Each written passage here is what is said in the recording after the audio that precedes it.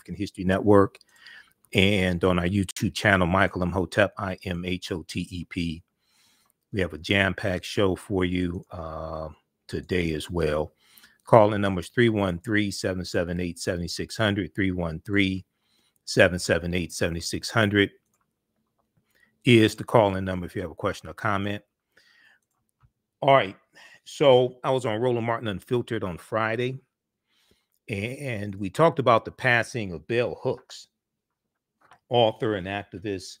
Bell Hooks, we got the news, passed away this past week. Acclaimed author and activist, African-American female professor, feminist as well. So she wrote under the pen name Bell Hooks after her great-grandmother, I should say. She was born Gloria Jean Watkins, September 25th, 1952. We talked to Dr. Imani Perry on Roland Martin Unfiltered about Bell Hooks. So I'm going to share that segment also. And then we got the news yesterday that legendary hip hop artist and member of UTFO, the Kangol Kid, passed away at age 55. So we all remember the 1984 song Roxanne, Roxanne. And there were a whole lot of answer records and things like this to it. But the Kangol Kid passed away, age 55. So we'll talk a little bit about that as well. Passed away from colon cancer. We'll talk a little bit about that also. And then I'm going to follow up on some topics we talked about earlier in the week as well. So on our Wednesday show and Thursday show, I dealt with the topic, Senator Raphael Warnock. Senator Raphael Warnock, well, first of all, the fight for voting rights intensified this week. There's a seismic shift dealing with the fight for voting rights. And we saw Build Back Better being pushed on the back burner this week. And there were two significant meetings that took place this week. One on Wednesday, you had leaders of the major civil rights organizations that had a meeting with some senators, Democratic senators, who were against changing the filibuster in the Senate. And that meeting was organized by Michigan Senator Gary Peters. Then you had a meeting on Thursday. It was a virtual meeting on Thursday. And that meeting was President Joe Biden, Vice President Kamala Harris, and you had some key senators who are also against changing the filibuster. Senator Joe Manchin was one of them. Senator John Tester was another one. So there has been movement that took place in the right direction this week when it comes to voting rights. Also, we saw that Biden said basically voting rights is the #1 issue now. Okay, that was before Senator Joe Manchin went on Fox News today saying he couldn't vote for Build Back Better. Now, many people are saying now, many Democrats in the Senate and the House, is not over, and I don't think it's over either. You come back and you keep fighting and keep putting the pressure on Senator Chuck Schumer, Senator Kristen Sinema, Senator Joe Manchin, but also there needs to be an uprising of protests among people in West Virginia, putting pressure on Joe Manchin, and there needs to be there also needs to be pressure put on corporations who came out in July of 2021 in support of voting rights, but now they're silent. Okay, so we're going to talk about that, and I talked about this some on Roland Martin Unfiltered on Friday, December 17th. But we're gonna deal with that we're going to talk about that some more today. All right. But Senator Raphael Warnock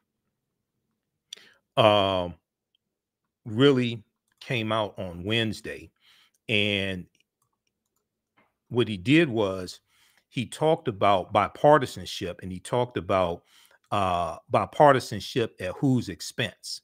When we talk about being bipartisan, he said he's for bipartisanship, but bipartisanship at whose expense? Okay, and what he was saying, what Senator Raphael Warnock of Georgia was saying, is that if we can change the filibuster to raise the debt limit, okay, which just happened this past week, if we can change and we talked about this early in the week, you had 14 Republicans the previous week that voted to allow Democrats to be able to pass raising the debt limit with only 51 votes. So what Senator Raphael Warnock said is that if we can change the filibuster or get around the filibuster to save the economy, why can't we do the same thing to save the democracy? And so his speech on the Senate floor went viral. That's the same day that you had a big meeting with civil rights groups and some key Democratic senators. Coming out of that meeting, Senator John Hickenlooper of Colorado, that you don't really hear a whole lot about. Senator John Hickenlooper of Colorado said we have to change the filibuster when he was against doing it previously. Senator Maggie Hassan went on the Rachel Maddow show on Thursday after coming out of one of those meetings and said we have to change the filibuster when she was against it. Senator Maggie Hassan, who does not do a lot of cable news, most people don't know who she is, can't pick her out of a lineup. She said Thursday on the Rachel Maddow show, she said we have to change the filibuster. So the pressure has to continue. The pressure has to intensify. And this is why I was saying months ago, we need to keep the pressure up on the corporations who've come out now saying they support voting rights and things like this. They've all gone silent. Okay. They've gone silent. So I said on Roland Martin Unfiltered on Friday, I said either they all went out of business since July, and I didn't know they went out of business. Okay. Or they have amnesia and laryngitis. Now, this was a big article here from NBC News. And this is about Senator Raphael Warnock. Senator sees debt limit increase as model to pass voting legislation. Senator sees debt limit increase as model to pass voting legislation. Discontent is simmering among some Democrats that voting legislation has stalled because of Republican opposition. And they're talking about Senator Raphael Warnock of Georgia. Okay, I'm going to let you hear what he said on the Senate floor as well. One of the key things that he said was that slavery was bipartisan. Jim Crow segregation was bipartisan. So he said, when you talk about bipartisanship, he said, I have to ask the question, bipartisanship at whose expense? Who foots the bill for bipartisanship? I totally agree. So we'll discuss that. And then Kim Potter. Now, everybody saw this. The Officer Kimberly Potter, who shot and killed Dante right now, I said she's going to break down crying on the witness stand. Okay, I thought she was going to say, Jesus, take me now. She did everything except Jesus, take me now. Okay. But I really thought she was going to say, Jesus, take me now. But she came out looking like a soccer mom. All right. Came out looking homely, looking like a soccer mom. Not that soccer moms look homely. Okay. But I'm just saying she looked like a homely soccer mom. There's some fine soccer moms. She didn't look like one. But anyway, just stay with me. Okay. So, all right. So I knew she was going to break down crying on the witness stand. And we're going to talk about that. We're going to let you hear some of what happened. All right. Um, and they're trying to get one juror, at least one juror, that they can find who will go along with that. Because see, what the defense is trying to do is they're trying to create a backdoor defense. Because if you watch the video, the body camera video of one of the officers that was on the scene, she clearly said that she made a mistake. She didn't mean to shoot him. She didn't say anything about self-defense. She didn't say anything about, oh, I shot him because I feared for your life. The other officer on the scene with her, she didn't say anything like that. They're trying to create a backdoor defense for her after the fact to say, oh, she was justified in using deadly force because they were afraid that the other officer that was going to be dragged by the car. All this, that's not what she said on the scene. She said, I'm going to prison. She said, I shot the kid. She said, oh, I grabbed I fired the gun. She said she didn't know that she shot Dante Wright until he told her that you shot me. So all this happened on the witness stand on a Friday. So the defense is rested. Prosecution already rested. Defense is rested. And Monday, the jury is going to get instructions and they'll deliberate. Now, so we'll deal with that. And then President Joe Biden was speaking in South Carolina at a college for commemoration. And he talked about his commitment to voting rights. As I said before, we have to hold all of them accountable. This is what a lot of people don't understand.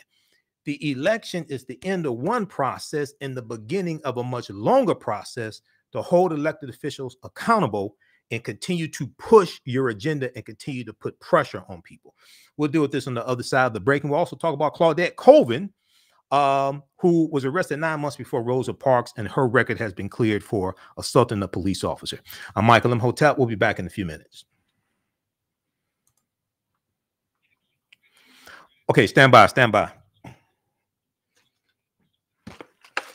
I got to get ready for this next segment. I'm running behind schedule. How's everybody doing? Share this broadcasting and social media platforms. Invite your friends to tune in. Who still needs to register for the online courses I teach on Saturdays and Sundays? As soon as you register, you can start watching the content. From the Civil War to the Civil Rights Movement and Black Power, 1865 to 1968. We had a great class Saturday. And then Ancient Kemet, the Moors, and the Ma'afa, understanding the transatlantic slave trade, what they didn't teach in school. We're going to teach, I'm going to do this class Tuesday, December 21st at 7 p.m. It's a 10-week online course. As soon as you register, you can watch the classes, the previous classes, and you can join us in class live. I'm going to post a link here. We have it on sale, $70. It's regularly $130 each class. We have a special bundle pack when you can register for both classes for only $70. As soon as you register, you can start watching the content. Stand by. Let me post this information here. Okay, stand by. Share this broadcasting and social media platforms. It's been a busy weekend. I was recording a commercial for a client also. So that took longer than it should have. Stand by. I just grabbed this out of my drawer and threw this on.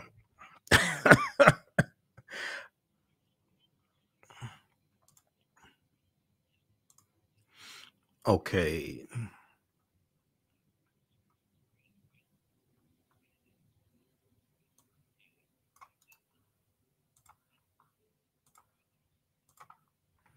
Stand by. We'll come back. We'll talk about bell hooks.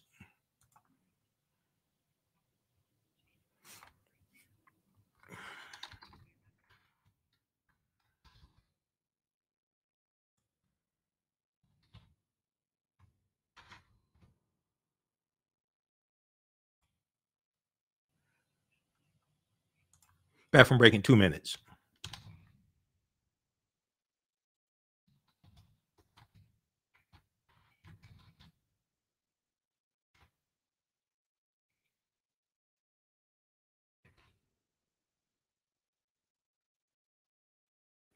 Okay, I'll be at the Charles H. Wright Museum of African American History also for the Kwanzaa celebrations, 4th day of Kwanzaa and the 6th and 7th day of Kwanzaa. We'll give you more information on that. Welcome back to the African History Network show right here on 910 AM, the Superstation Future Radio. I'm your host, Brother Michael Imhotep. It is Sunday, December 19th, 2021, and we are live. Calling numbers 313-778-7600. 313-778-7600 is the call-in number if you have a question or comment. All right. Yeah, I was on Facebook earlier today, and I follow Morris Day and the Time on Facebook. And I just punched in the number here on the thread of the broadcast calling. I almost punched in 777-9311. Right? I almost did that. But no, the calling number is 313-778-7600. Okay, millennials don't know what the hell that means. Okay, that's a song, right? From the early 80s, Morris Day and the Time. Okay, that was a band coming out of Minneapolis. They were, with Prince, Morris Day and the Time. Okay. Some of these things you have to explain. But anyway, I just sent you clip number 1, Jalen. We're going to go to that. Now, on the African History Network show, we focus on educating, empowering, and inspiring people of African descent throughout the diaspora and around the world, because right now it's corrects wrong behavior. It's not over till we win. Wakanda forever. We focus on educating, empowering, and inspiring people of African descent. We focus on a number of different topics: history, current events, economic empowerment, entrepreneurship, relationships, love, sex, health issues, and much, much more. Sign up for our email newsletter. Text the word Kemet, K-E-M-E-T, to 22828 to sign up for our email newsletter. Text the word Kemet, K-E-M-E-T, the 22828 to sign up for our email newsletter. Also visit our website, AfricanHistoryNetwork.com. Okay, so we got the sad news earlier this week that Bell Hooks, a few days ago, that Bell Hooks passed away, and she was 69 years old. Author, one of her most famous books is "Ain't I a Woman?" Black Women and Feminism. And we talked about this with Dr. Imani Perry on Roland Martin Unfiltered on Friday, December 17th. Let's go to clip 1, Jalen. A couple days ago, acclaimed author and feminist Bell Hooks passed away at the age of 69. Of course, her real name was Gloria Jean Watkins. She took her name as a testament nod to her grandmother. She, of course, focused on topics about feminism and race. She won a number of awards, including the Writers Award from the Lila Wallace Reader's Digest Fund, was named one of the nation's leading public intellectuals for the Atlantic Monthly. Also was inducted into the Kentucky Writers Hall of Fame. Joining me now is Dr. Imani Perry. She's a professor of African American Studies at Princeton University. Dr. Perry, glad to have you on the show. For folks who don't know about Bell Hooks, who don't know about her writing, why was she so impactful, especially to a whole generation, 2 generations of Black women? Many of them were commenting, just shocked and stunned at the passing of Bell Hooks. Yeah. Well, first of all, let me say thank you for having me and thank you for spending the time to talk about her. She was an incredibly brilliant woman, an author of literally dozens of books. She resonated with people because she wrote from the position that she began. She was a country woman. She was from Kentucky, and she became an extraordinary intellectual.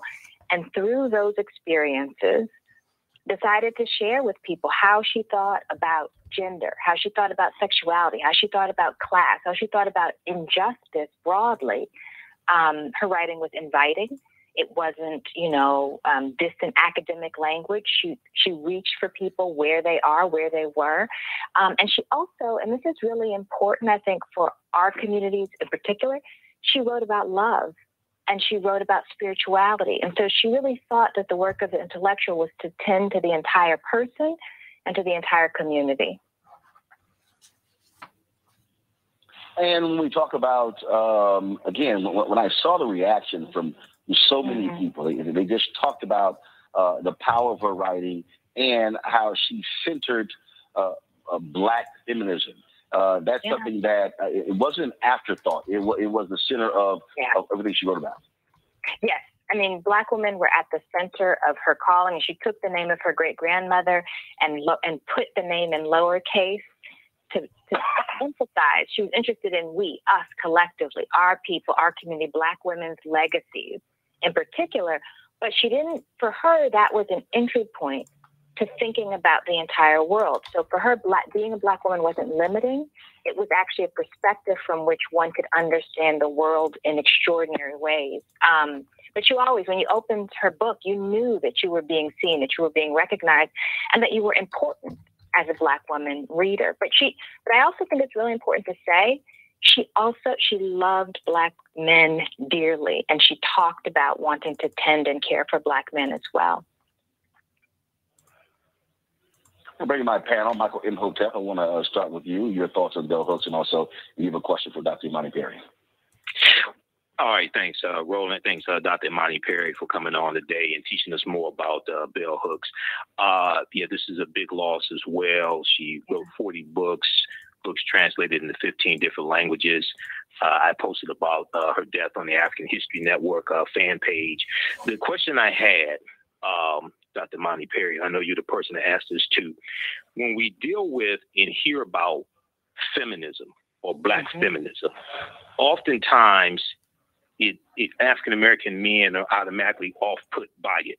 And this has caused factions in the movement for issues pertaining to African-Americans.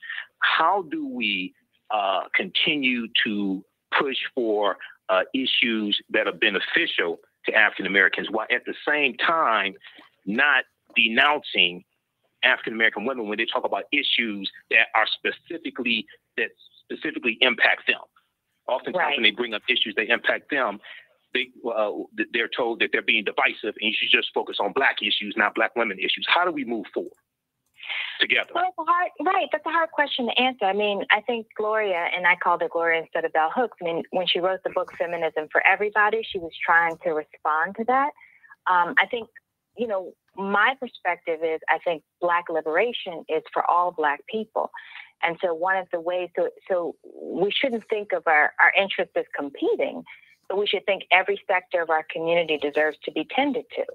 And that there is no hierarchy in our communities, that we all deserve care. I mean, if there is one, it is our babies come first, right? And so, so that's the ethos. I understand there are a lot of sort of tensions, that we are a complex people. We have differing politics. We have different perspectives. We're not going to all agree. We're not going to have the same idea about liberation. But I do think if we start from the perspective that we care about all members of our community, that helps. Okay, thank you. Faraji? Oh, I can't hear you. Faraji, we can't hear you. Okay, Dr. Perry, let it go. Let it for go. That's fine.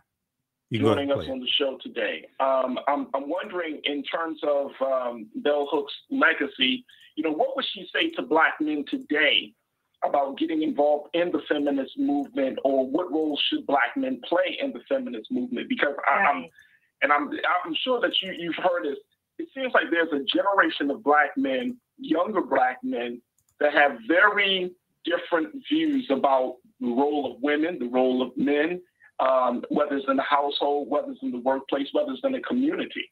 So how would Bell Hooks advise us to move forward on making sure that the next generation of Black men is a part of the change to bring about a greater level of respect for Black women?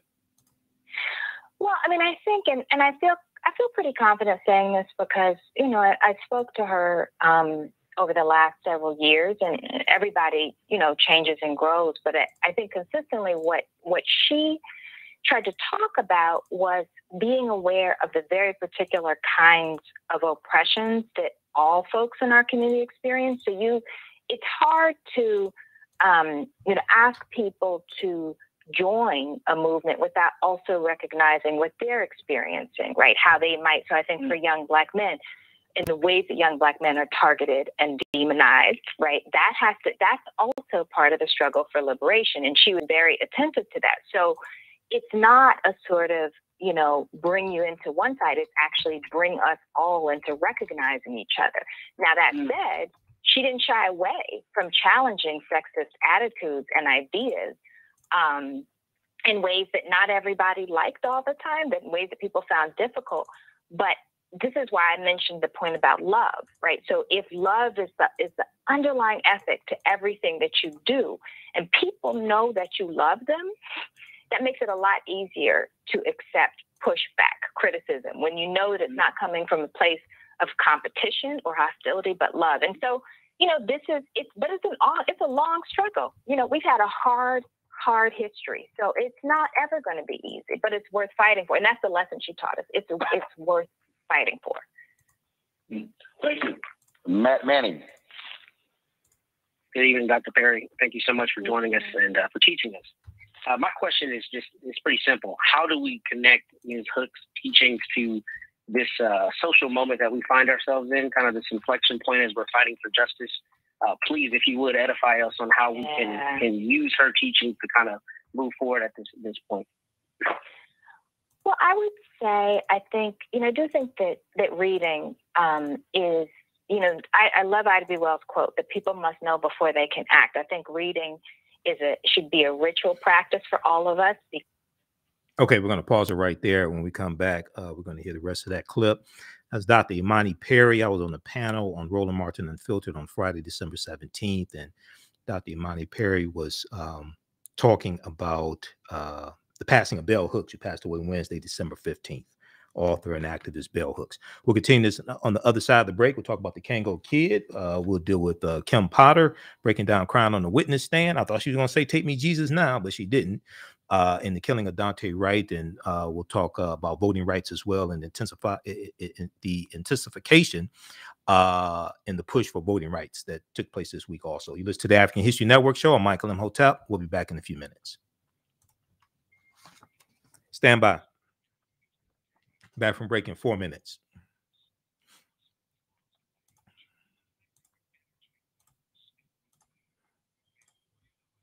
Share this broadcasting on social media platforms. Invite your friends to tune in also. Stand by.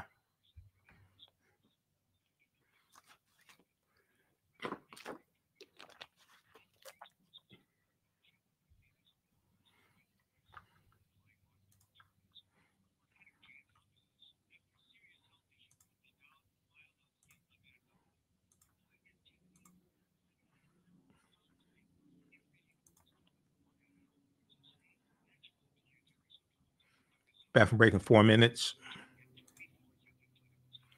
Okay, I gotta get ready for this next segment. We're gonna do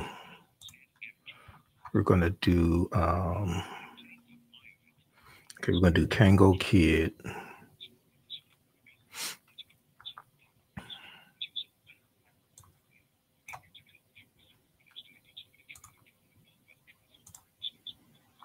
That was Warnock. And the show goes by quickly.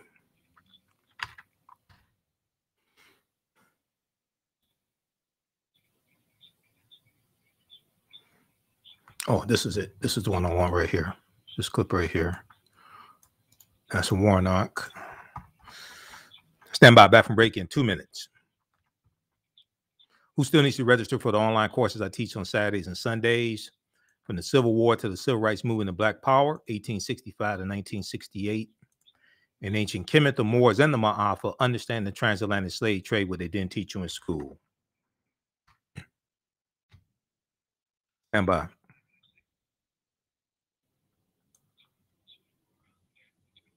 Warnock.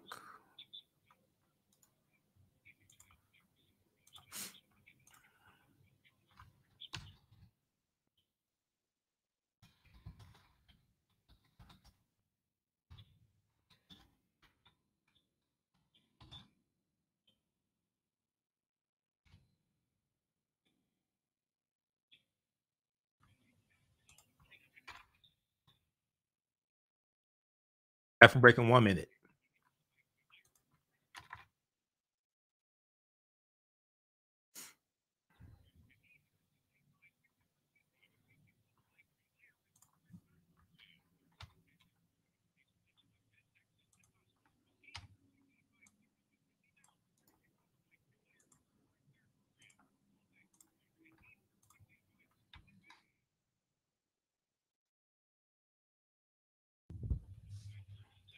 History Network show. We deal with current events in history and politics, education, economic empowerment, entrepreneurship, relationships, love, sex, health issues, and much, much more. Unfortunately, many people confuse what racism is. Racism is a power structure. It was laws and policies that put us in this predicament. It's going to be laws and policies that take us down. So you control the radius of a man or woman's thoughts. You can control the compass of his or her actions because the mind can't do or teach what it doesn't know. We have it all on 910 AM Superstation. 910, the Superstation, Detroit's only African-American talk radio.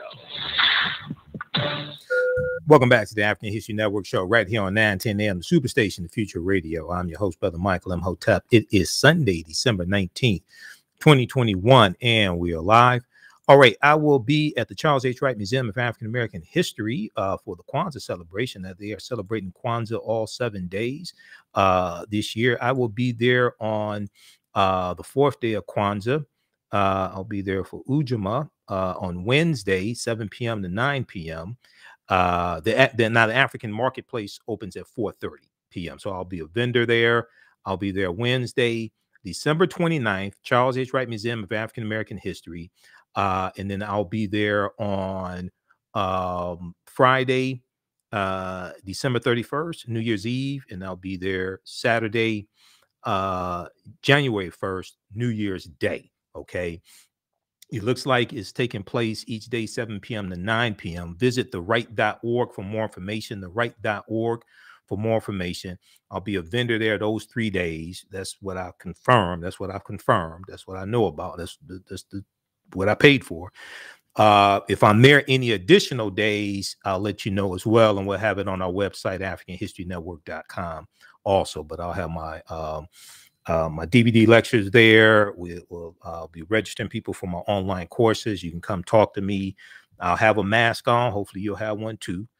So now this year for their Kwanzaa celebration to attend the Kwanzaa celebration at the Charles H. Wright Museum of African American History, they're requiring that people either have proof of vaccination or have tested negative within the last 72 hours. They have the protocol at their website, theright.org, and you have to register in advance. According to the website, you have to register in advance to attend the Kwanzaa celebrations this year, but you can also watch it online. Visit theright.org for more information. They have the information there. Okay, but Kwanzaa is taking place all 7 days at the Charles H. Wright Museum of African American History. So if you visit theright.org, right on the homepage of their website, they have the information. You scroll down, and I'm going to pull it up quickly here. You scroll down, it says register to attend Kwanzaa at the Right, and then you click right here for register now and follow the steps. Okay. All right. And then also, today is the birth date of one of the greatest people in African American history. If you could rank them, I mean, without this person, we wouldn't have African American History Month. Today is the birth date of one Dr. Carter G. Woodson, born December 19th, 1875. He was born 10 years after slavery ended, Dr. Carter G. Woodson. And Dr. Carter G. Woodson not only co-founded the Association for the Study of Negro Life and History, September 9th, 1915, but he also created Negro History Week as well. He created Negro History Week also. So this is a bad brother. This is, I mean, Dr. Carter G. Woodson is the reason why we have an African American History Month. It used to be called Negro History Week, then Black History Month. He's the reason why. Okay. So happy birthday to Dr. Carter G. Woodson, also known as the father of Black history. All right. So right before the break, we were talking about bell hooks, and the call-in number is 313-778-7600. 313-778-7600 is the call-in number if you have a question or comment. I was on Roland Martin Unfiltered on Friday, December 17th. I'm a panelist each Friday on Roland Martin Unfiltered. Most of you all know that. And we were speaking with Dr. Imani Perry about bell hooks and the legacy of bell hooks. I want to go back to this clip because this on the panel with me was an attorney, Matt. I forgot Matt's last name. We've been on the panel before, and also Faraji Muhammad, who also does radio out of Baltimore. But I want to go back because Matt was speaking. Let's go back to clip number 1, Jalen.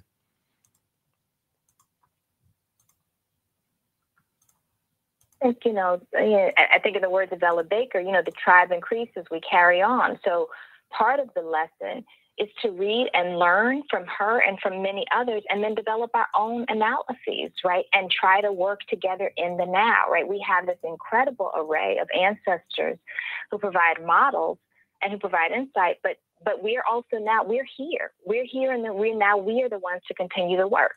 And understand that it's lifelong work. We're not going to solve these things, but we can make a significant difference. Okay. All right. Pause it right there. That was one. Pause it right there. Okay. So you can watch the rest of that on Roland Martin on Facebook, Roland Martin on YouTube, and that's from December 17th. Okay. I want to go to also you can check out the article from NBC News on bell hooks passing away, and news1.com has a good article also on bell hooks.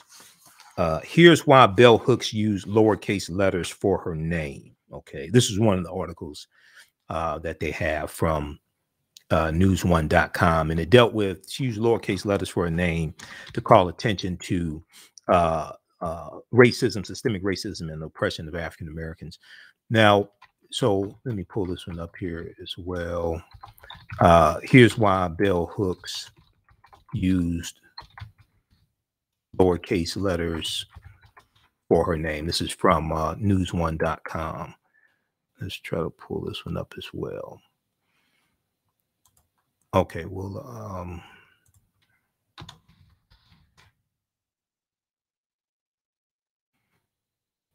Black America Web also has the same article as well, so you can check that out there from blackamericaweb.com. Here's why bell hooks use lowercase letters for her name. The prolific author, who was born Gloria Watkins, she passed away Wednesday, December 15th. She was 69 years old. Cause of death so far has not been given.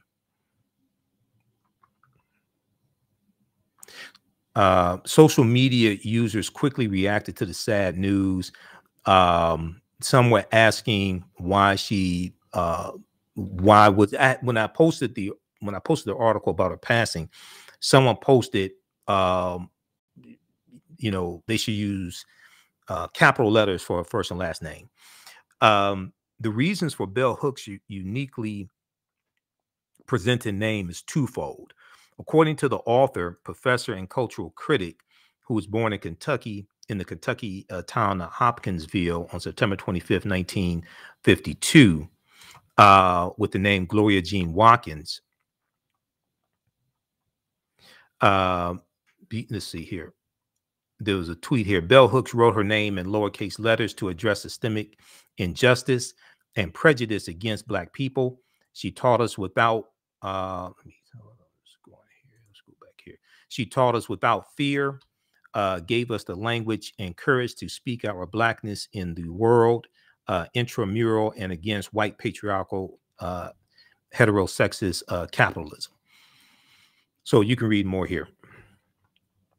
All right, now I want to go to the second story. So I have been seeing on social media, because of some of the people I follow on social media, I saw posts that hip hop artist, the Kangol Kid of UTFO and Roxanne fame. I saw he was sick and in the hospital. So I saw different pictures, and I follow Full Force on Facebook and some people on Instagram. So I saw he was sick and people were praying for him. I saw he was sick with cancer. He was in the hospital. And people were praying for him, but he didn't make it. He passed away. He was 55 years old. I want to pull up this article here from the New York Times. Okay. And a lot of people remember the song from 1984. New York Times did a big article, full force on their Facebook page, posted this piece. So I want to pull this up here. I remember when the whole Roxanne battles came out, and I follow Roxanne Shante on Instagram. Okay. And I don't use Instagram a lot, but I started using it more in 2020 because it's somebody I know. So,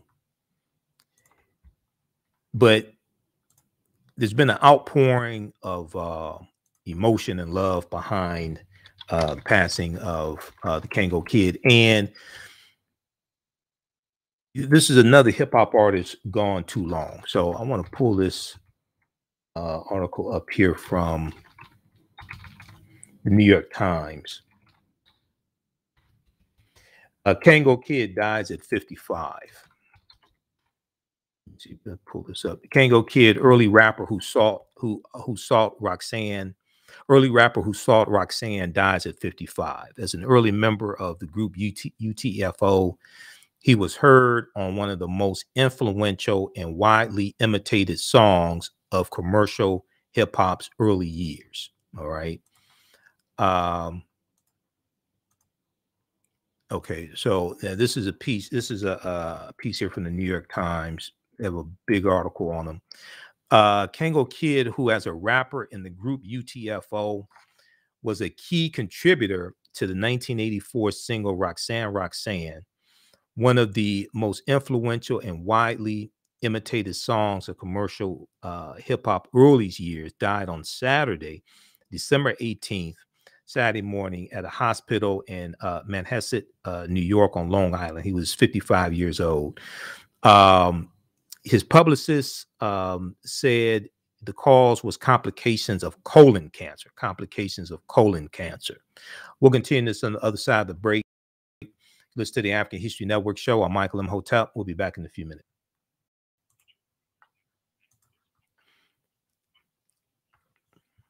Stand by, back from break in 4 minutes.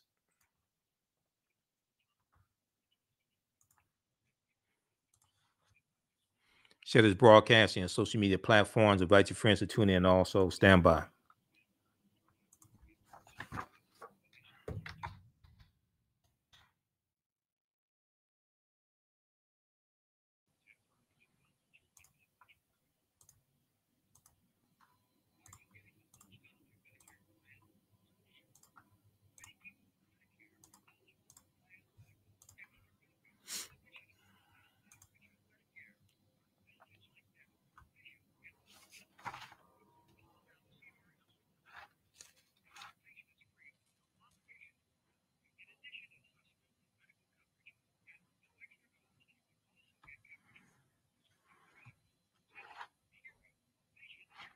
Back from break in 4 minutes.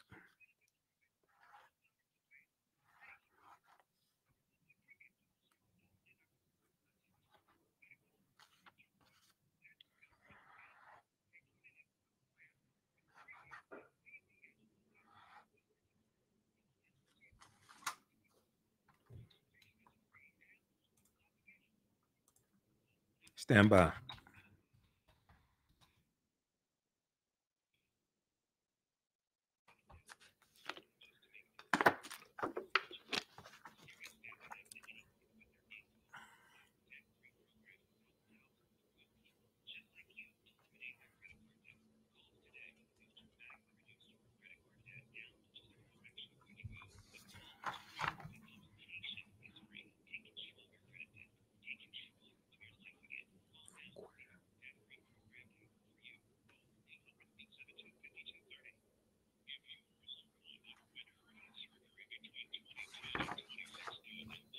Back from break in 2 minutes.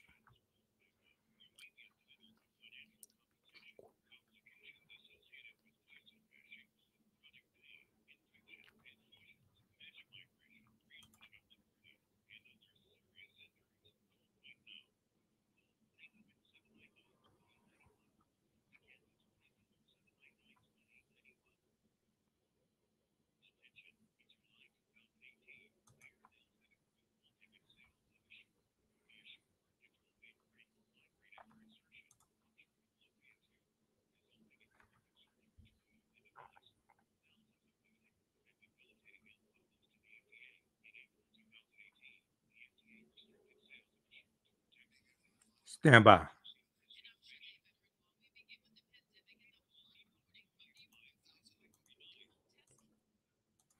Welcome back to the African History Network show right here on 910 AM Superstation Future Radio. I'm your host, Brother Michael Imhotep. It is Sunday, December 19th, 2021, and we are live. I want to remind you, I'll be at the Charles H. Wright Museum of African American History for the 4th, 6th, and 7th days of Kwanzaa. I'll be there Wednesday. I'll be there Wednesday, December 29th. And I'll be there also Friday, December 31st, New Year's Eve, and Saturday, January 1st, New Year's Day. So the Kwanzaa celebration is taking place, it looks like each day, 7 p.m. to 9 p.m. Visit theright.org for more information. Now, the African Marketplace, where I will be, because I have a vendor booth there, the African Marketplace is open from 4:30 p.m. to 8:30 p.m. Okay, and you can shop in the African Marketplace. Visit theright.org, and right on the homepage of their website, they have information to about the Kwanzaa celebration and to register for it. So this year, because of COVID, they're having limited seating, and you have to register. Well, let me put it like this: you have to register ahead of time, and they requesting that people either provide proof of vaccination or a negative COVID-19 test taken within 72 hours, according to the information I read. They have all the information here, but you have to register to attend the Kwanzaa celebration. Okay, it's free, but you have to register to attend. So it's a different protocol than normally. Okay, but they're doing Kwanzaa all 7 days at the Charles H. Wright Museum of African American History. Okay, so visit theright.org for more information, and I think you will also be able to watch online as well. Okay, if you can't attend in person. All right. So right before the break, I want to go back to this piece here from the New York Times on the passing of hip hop artist Kangol Kid. He passed away at 55 years old. Sean Schiller Fuquare, but stage name the Kangol Kid. I remember in 1984 when UTFO came out, and I was listening to the radio. I'm like, what is that? Okay. You know, I'm like, what is that? Right. And then you had all the different songs and etc. I don't think there's been anything like the phenomenon surrounding Roxanne. So the song Roxanne released on Select Records. It was the 1984 equivalent of a viral hit. It sold a few 100,000 copies and went to number 10 on the Billboard R&B singles chart and number 77 on the Hot 100 chart. But its influence was far vaster than statistics could capture. The song was written from the perspective of three men getting shut down by the same woman. Okay, the elusive and imaginary Roxanne. Okay, the woman, the elusive and imaginary Roxanne. Kangol Kid opened the song memorably. He said, she wouldn't give a guy like me no rap. She was walking down the street, so I said hello. I'm Kangol from UTFO. And she said, so. And I said, so, baby, don't you know I can sing, rap, and dance in just one show? Because I'm Kangol, Mr. Sophisticator. As far as I'm concerned, ain't nobody greater. Okay. And so back in the day, like in Kangols were big in hip hop. All right. You had LL Cool J wearing Kangols, Run DMC, but also the Kangol Kid. Okay. That's one of the reasons why I wear Kangols today. Okay. So, but anyway, so Roxanne was produced by the group Full Force. and I follow them on Facebook. I saw them post about this article. They said this is the official article about the passing of the Kangol Kid. So I said, okay, we'll talk about it here on the show. So Roxanne was produced by the group Full Force and based on a sample of the song The Big Beat by the rocker Billy Squire, which the producer Howie T.E.E. had brought to the group. Now it spawned more than 24 answer tracks. I remember listening to all these answer tracks back in the 80s, and I'm like, what is this? Okay, so it spawned more than 24 answer tracks and retorts, many by female rappers, most notably the Real Roxanne, okay, by the Real Rocks, and the song The Real Roxanne was by the Real Roxanne, also produced by Full Force, and Roxanne Shantae's Roxanne's Revenge. At the height of the Roxanne song wars, UTFO and the Real Roxanne would share concert bills. Okay. And it was like, okay, if there was like social media back in like 1984, it's no telling how big those songs would have been. Now, it was a cultural zeitgeist song that reached across the country.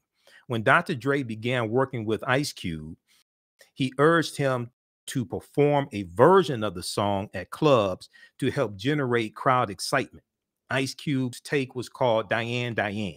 Okay, so for those who just know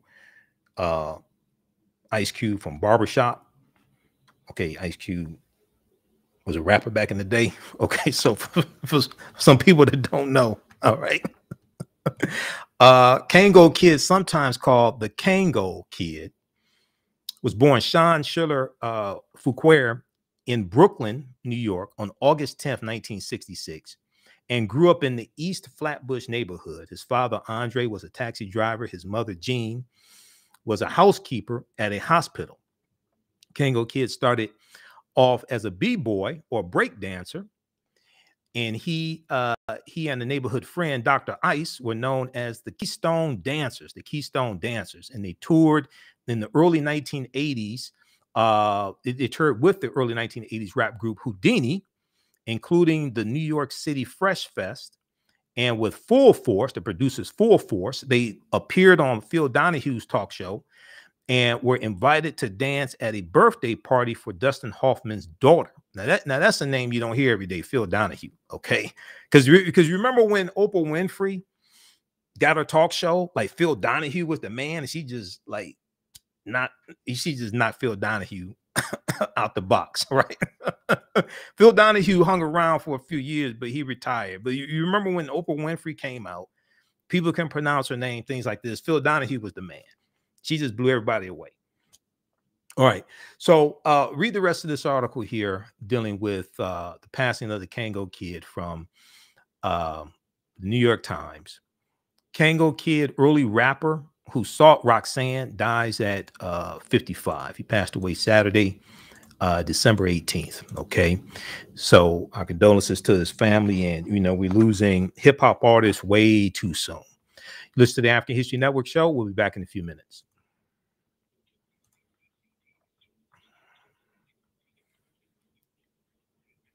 Stand by. Back from break in 4 minutes.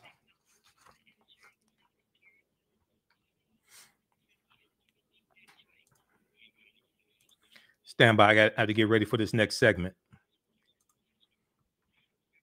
If you like this type of information, you can support the African History Network, $ the AHN Show through Cash App, $ the AHN Show through Cash App, also through PayPal, paypal.me/the AHN Show.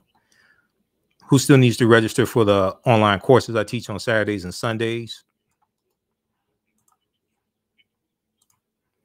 Stand by.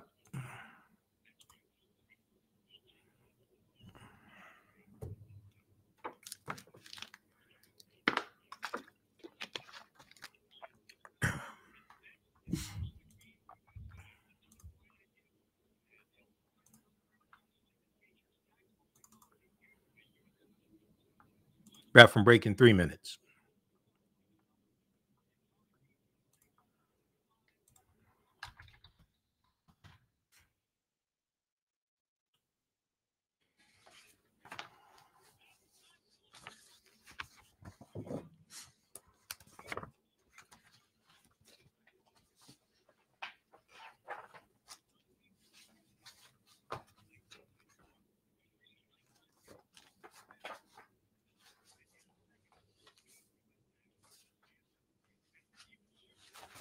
Stand by.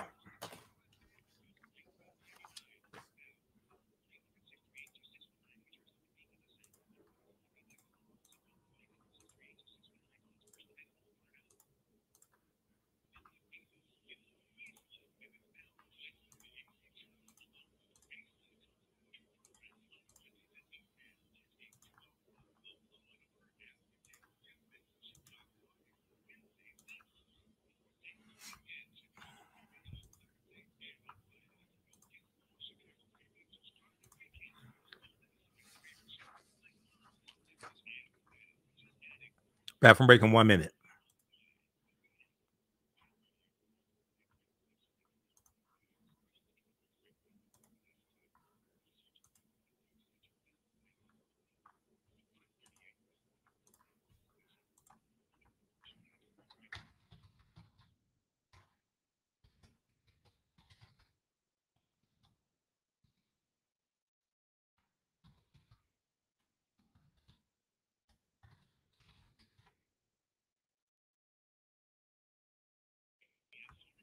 Detroit, 910 AM Superstation, a division of Adele Media. The views and opinions expressed on any program are those of the producers and or the persons appearing on the program and do not necessarily reflect the views and opinions of 910 AM Superstation or Adele Media.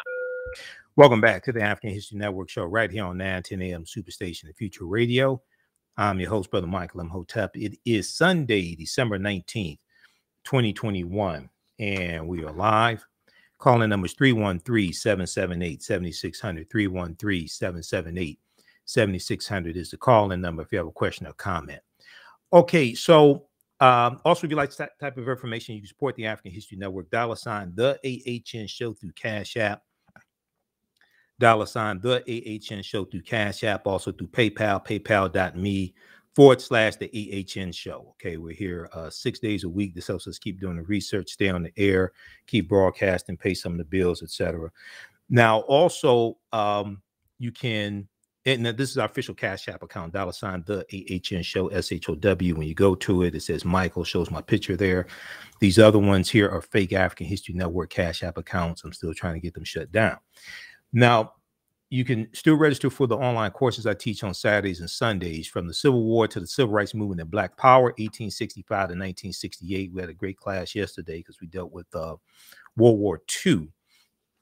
And we dealt with the rise of Hitler becoming German Chancellor in 1933. And we dealt with World War II and some of the aftermath of World War II as well. Soon we do the sessions live. All the sessions are archived and recorded. You can go back and watch them anytime. So from the Civil War to the Civil Rights Movement and Black Power, 1865 to 1968. Normally we do those on Saturdays, about 12 noon to 2 p.m. Eastern Standard Time. As soon as you register, you can watch the class we did yesterday. And then on Sundays, normally Sundays, I do Ancient Kemet, the Moors, and the Ma'afa, Understanding the Transatlantic Slave Trade, what they didn't teach you in school. So these are 10-week online classes that I teach. And Understand the Transatlantic Slave Trade, we're actually going to do that one on this week. We'll do that on Tuesday, December 21st, and we'll do that at 7 p.m.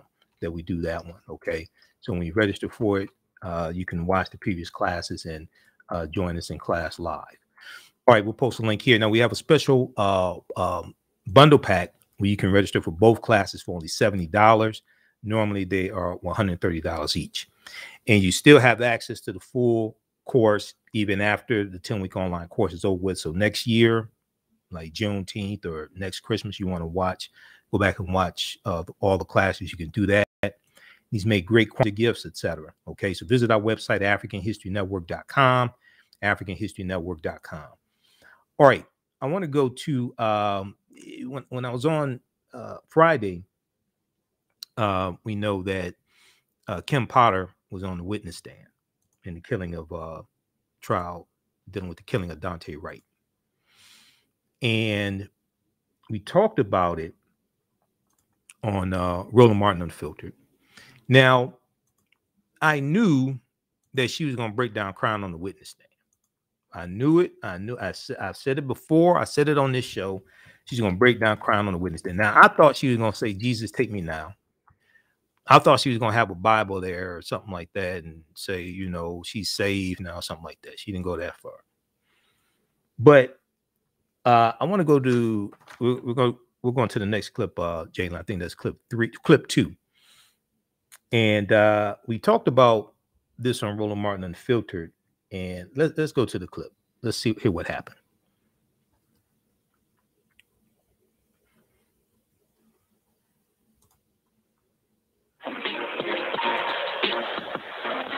Well, while we are here in Atlanta for the 2021 Cricket Wireless Celebration Bowl between South Carolina State and bell hooks that everyone should read. No, the oh gosh, that's a really hard question when you're talking about dozens clip 2, of books. Jalen. I think it was clip 2 that I sent. Is started at the 1 hour 13 minute mark. Clip number 2 says Kim Potter cries as she testifies. Start at the 1 hour, about 1 hour 13 minute mark. Okay, so everybody check out this piece here from the New York Times. Kimberly Potter testifies. Kimberly Potter breaks down while testifying about a chaotic scene and her missing memory. Okay, so either she's suffering from a memory block or she's lying, because she doesn't remember what she said right after she shot Dante, right? Or why she said it, or things like this. Because as I said at the beginning of the show, right, the defense is trying to create this backdoor defense that she was justified in using fatal force. She did it to save the other officer, things like this. But she ain't saying any of that right after she shot Dante, right? We have it queued up. Eyes. She was last seen wearing a black sweater and black pants. If anyone knows of Deandra's whereabouts, please contact the Dallas Police Department Missing Persons Unit at 214-671-4268, 214-671-4268. Today in Minneapolis, the former Brooklyn Center police officer on trial for fatally shooting Dante Wright took the stand on her behalf.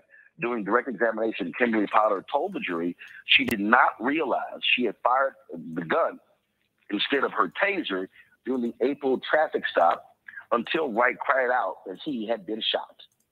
With Officer Lucky and the driver at the door, the driver was trying to get back into the car. Well, he was trying to get back in the car. What did you do? I went around Officer Lucky as they're trying to get back in the door. I'm between the door and Officer Lucky and the driver. And the driver's getting into the car. And what happened next? And they're still struggling, and I can see Sergeant Johnson and the driver struggling over the gear shifts, because I can see Johnson's hand, and then I can see his face. And you knew Johnson for many years before this, is that right? Yes. And by looking at his face at that point in time, what did you interpret it to mean? He had a look of fear on his face. It's nothing I'd seen before.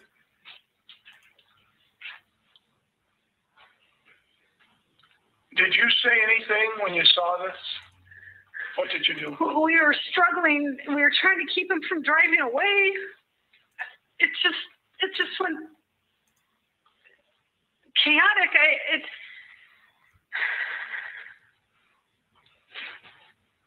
And then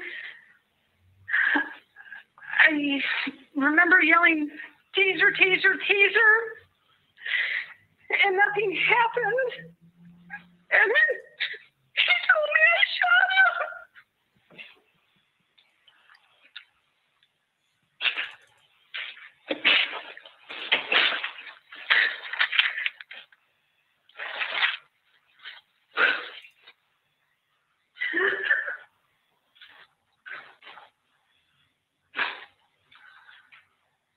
Can you proceed or Yeah. On Mr. Wright, did you?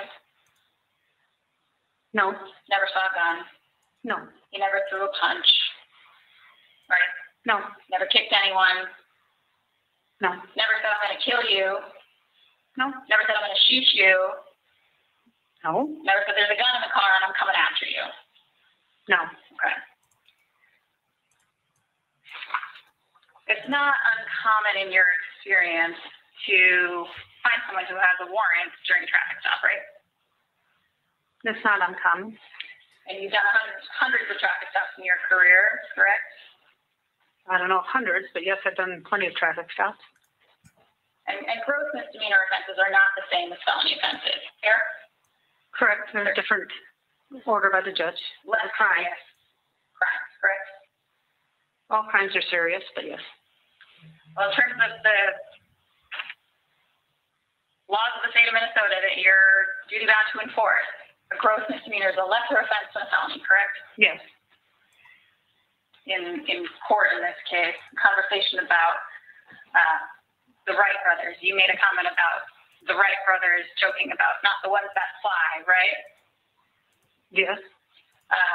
And then any concerns about whether there was some other Wright family in the area? Sergeant Johnson told you not that family, not this situation, right? I wasn't sure who they were. Okay. Or aid and communicate information to other officers, right? Yeah. And it's part of your job to assist those who are hurt or injured. True? Yeah.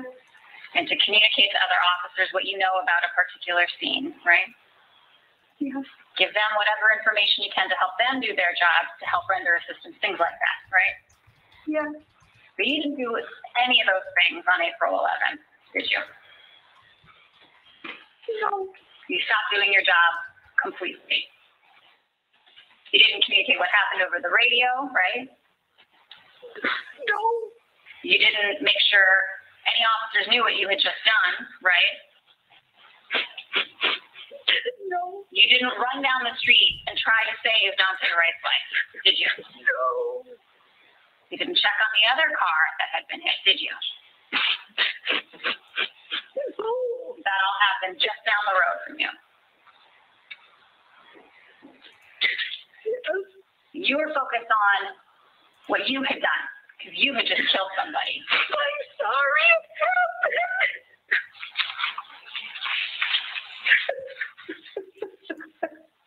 I'm so sorry.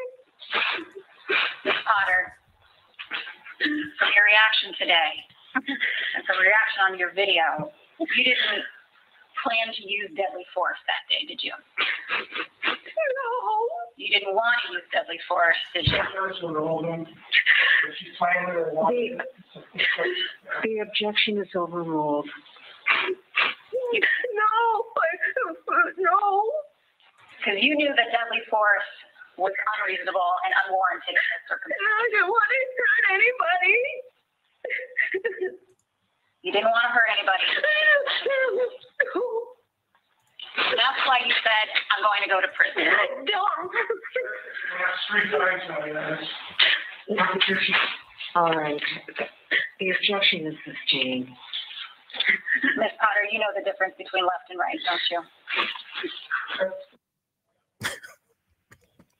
All right, Matt Manning, I want to start with you. I mean, is there a plausible defense? Hey, my bad. Hey, pause it right there, Jalen, for a quick second. Okay, so everybody, so Roland started with Matt Manning. Matt Manning is an attorney. So he started with Matt and then he goes to me. Let's go back to the clip, Jalen. A little bit, to an extent. But I'll tell you this, let me first say, everything in the courtroom is intentional. For all your viewers out there, they have her dressed this way purposely. Mm-hmm. I'm sure her attorneys told her, if you get emotional, do not stop, crying. All of those things are, unfortunately, what lawyers try to leverage in front of a jury. And here, if you look at the picture, they've made her look as homely, and I mean no disrespect, but as homely, as maternal, as accessible. We're talking Minnesota, right? So this is all intentional. And I say that in support of saying, if you notice, she didn't even use Dante Wright's name. She continued to say the driver. I guarantee you her attorneys want to depersonalize Mr. Wright and make it seem as though She's just a good officer doing her job. But I would say here, the tears are for fears. They're to try to impart to the jury the idea that she was so afraid that a couple things are happening. One, she was afraid for her own safety, but the ancillary thing is that she was afraid for the safety of this other officer. They're trying to establish a defensive third person defense that'll essentially say, even if she wrongfully shot him, she's within the bounds of the law because she had a reasonable apprehension that our other officer was going to be hurt. Now, we know that's cockamamie because, in fact, she reached for the wrong weapon, which is absurd if you've had 26 years of training. But in terms of making people think, there is, I think, a chance that at least one juror will, potentially bite that argument. And that's what viewers need to know. In the criminal justice system, a conviction has to be unanimous. So they can get a hung jury off one person buying what we're seeing here, which I think is a pretty good acting job, but it's all intentional. That's very important for people to know that I think that's the defense they're going for. They're trying to attack the intentionality, which is why you hear her saying so frequently, I didn't mean to do it. It wasn't purposeful, trying to say it's an accident. Okay, we're going to continue this on the other side of the break because you get to hear my response next, because I was breaking down some things from the case as well. Okay, so but that was a good legal analysis from attorney Matt Manning. All right, you listen to the African History Network show. I'm Michael Imhotep. Calling numbers 313-778-7600, 313-778-7600. We'll be back in a few minutes. All right, stand by. I was watching it live. I watched the trial live on Friday, and I'm sitting there, and I'm like, because I'm going through analyzing the case, and they're trying to create this backdoor defense that deadly force or lethal force was justified to save the other officer. But when you watch the body cam footage of what happened right after she shot Dante Wright, she didn't talk about, oh, I'm glad I shot him because he was he would drag you down the street and you'll be dead. She didn't say I shot him in defense of another officer or I feared for my life or anything. That's not what she said. She said I'm going to prison. She said I'm going to prison. I killed a boy. I grabbed the wrong effing gun. I shot him. That's what she said. All this other stuff they're trying to manufacture on the back end, that's not what she said. Stand by. Does I grabbed the wrong effing gun, I shot him? Does that sound like it was like self-defense or you fear for your life? That's why you shot him?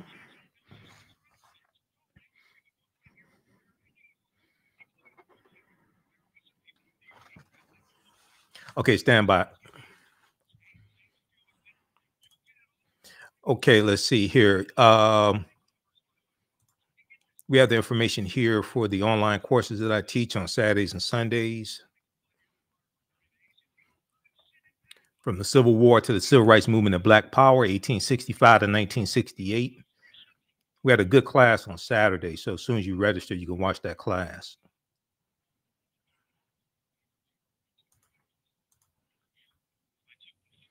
Stand by. Let me see. You know what? We got to zip through this. We had to get to Raphael Warnock. This is coming up on it. Man, this time goes by quickly.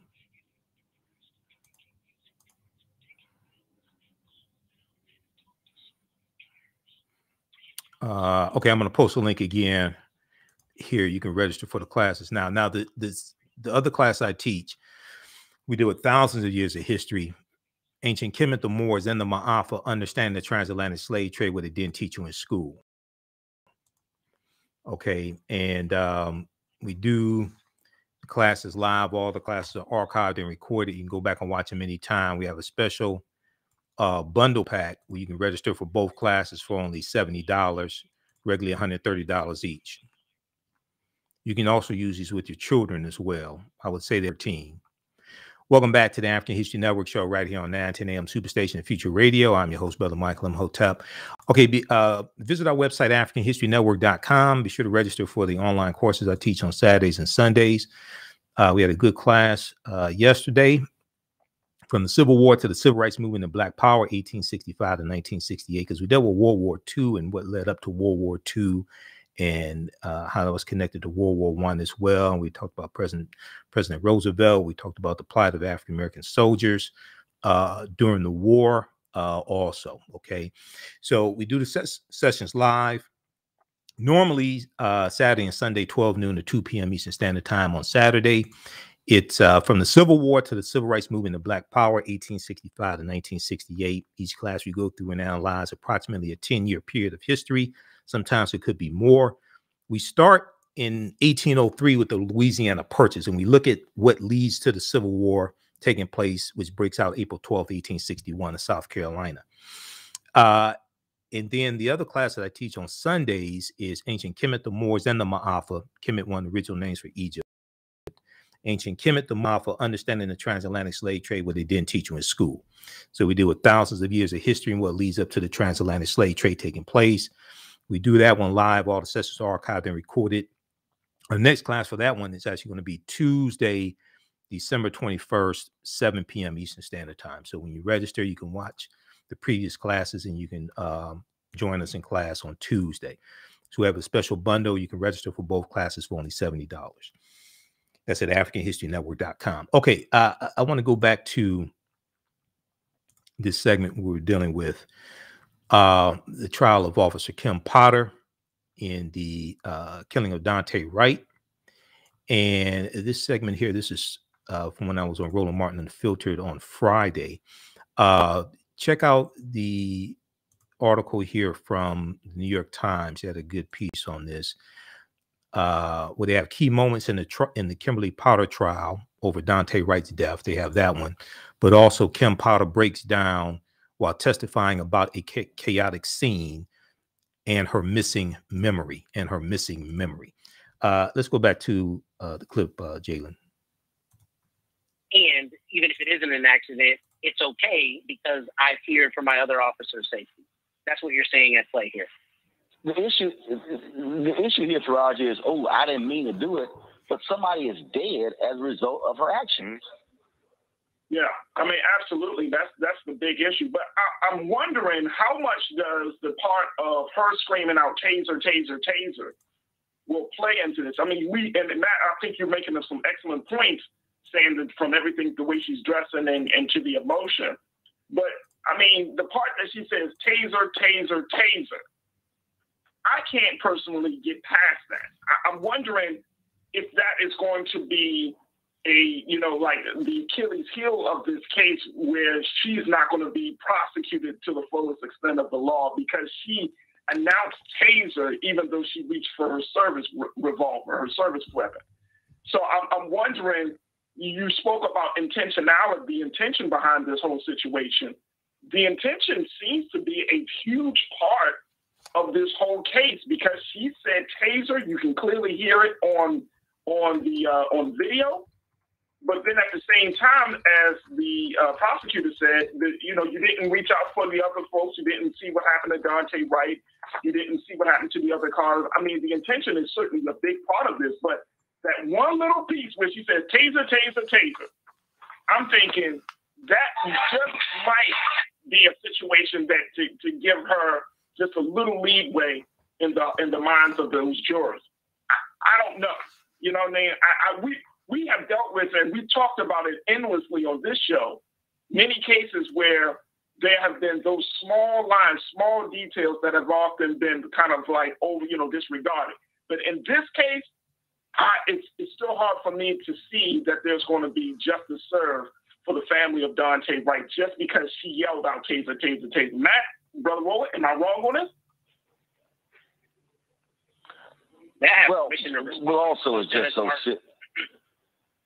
Yeah, Matt, go ahead. I was just going to say really quickly, I think that's a great question, but I think the intentionality here is precisely the issue insofar as that's what she's saying.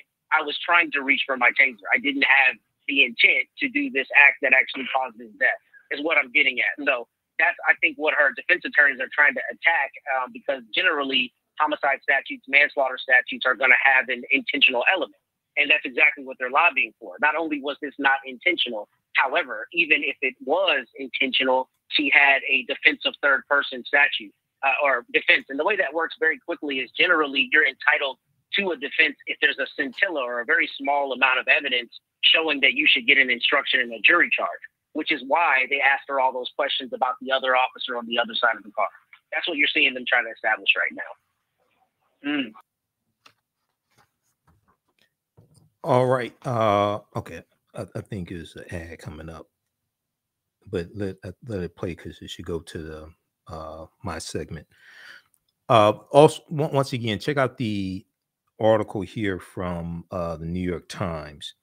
Now, I found it interesting that she had the memory loss. Now, they had a psychologist who testified, and the psychologist's name is Lawrence Miller, Dr. Lawrence Miller. Dr. Lawrence Miller is a Florida psychologist who specializes in the study of police psychology. He testified on behalf of the defense on Friday that action errors happen to almost everybody, likening it to someone writing the incorrect date on a check.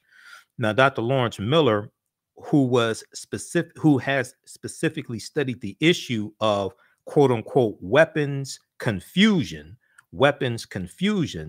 among police officers, testified that quote an extreme degree of stress can trigger action errors in law enforcement, even leading to officers blocking out memories of such incidents. In a previous ruling, Judge Chu, who is the presiding judge, Judge Regina Chu, in a previous ruling, Judge Regina Chu blocked Dr. Lawrence Miller from saying this is what happened in the incident between Kimberly Potter and Dante Wright. Do we have the rest of the clip, Jalen?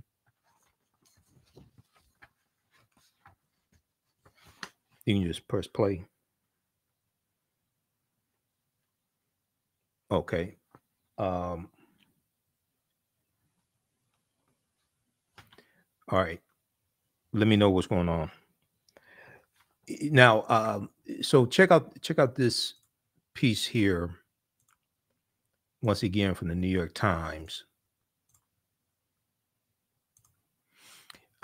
Kimberly Potter breaks down while testifying about chaotic scene and her missing memory.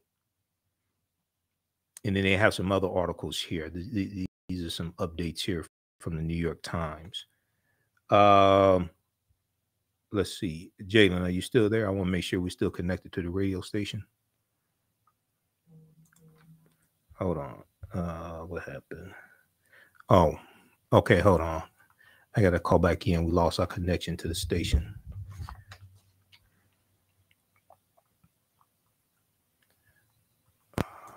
Stand by. Just a second. I got to call back in. We dropped the call.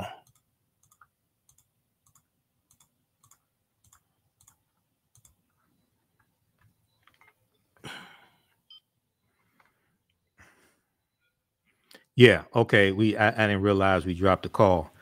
Okay. I was waiting for you to tell me to pause the clip. Well, I come up next. It should have been me next in that clip. We heard your whole piece already. Okay. Do me a favor. Just back it up because people didn't hear it on the social media platforms. Just back it up to when Roland comes to me, if you can. All right. Okay. All right. Thanks. I didn't realize we dropped the call. Okay. All right. Stand by, everybody. This is live radio, so this is what happens when live radio, when you're remote because of COVID. Normally we would be in the studio and we wouldn't drop a call because I'll be right there with Jalen, but they're out at the radio station studio and I'm broadcasting from my office. Okay, so we have to click cue back up, Jalen. Yes. Okay, let's go. Let's press play. So that's, I think, what her defense attorneys are trying to attack, because generally homicide statutes, manslaughter statutes are going to have an intentional element. And that's exactly what they're lobbying for. Not only was this not intentional, however, even if it was intentional, she had a defensive third person statute or defense. And the way that works very quickly is generally you're entitled to a defense if there's a scintilla or a very small amount of evidence showing that you should get an instruction in a jury charge, which is why they asked her all those questions about the other officer on the other side of the car. That's what you're seeing them try to establish right now. The thing here, Michael, that when you watch this, her attorneys have already laid the groundwork by saying, oh, if she's found guilty, they want the judge to sentence her and not the jury. Mm-hmm. But we also know in many of these cases, juries give the police officers extreme benefit of the doubt. And so it's not clear cut that she's going to be convicted in this case. No, it's not clear cut. Now, the prosecution did a really good job today. And as I said before on the show last Friday, I knew she was going to break down crying on the witness stand. They had her dressed like a soccer mom today to get some sympathy also. But, you know, what's really, it's a number of things that are really damaging. The body cam footage of what happened right after she shot Dante Wright. She said, I'm going. Okay, we're going to continue this on the other side of the break. You listen to the African History Network show. I'm Michael Imhotep. We'll be back in a few minutes. Stand by. Okay, so we'll go back to that clip. Then we're going to go to Reverend Raphael Warnock calling out Democrats and Republicans on the Senate floor regarding the filibuster after 14 Republicans voted to break the filibuster so Democrats could raise the debt limit. And he's saying if you can get around the filibuster to save the economy, you should do the same thing to save the democracy. We're going to talk about this next. We talked about Claudette Colvin earlier in the week. I don't, and we on my show here we talked about Claudette Colvin. I think it was Thursday's show. We dealt with it Friday on Roland Martin Unfiltered as well. We'll probably play that segment on tomorrow's show because we're running out of time here. We started off talking about the passing of Bell Hooks, and that segment went a little longer than I had anticipated. Stand by. All right, now we have African American History Month is coming up, and we have the a 15 DVD bundle pack from me of my lectures. If you want this in digital download format, email me and let me know. This is on sale for $100. It's 15 of my lectures. This is good for Kwanzaa as well. It's a lot of it's a lot of information. I cover a lot of history. We have this on sale for $100. It's at our website, AfricanHistoryNetwork.com. We'll post a link here. You can register for this. So we have this shipping out this week. 15 DVD bundle. If you want this in digital download format, let me know.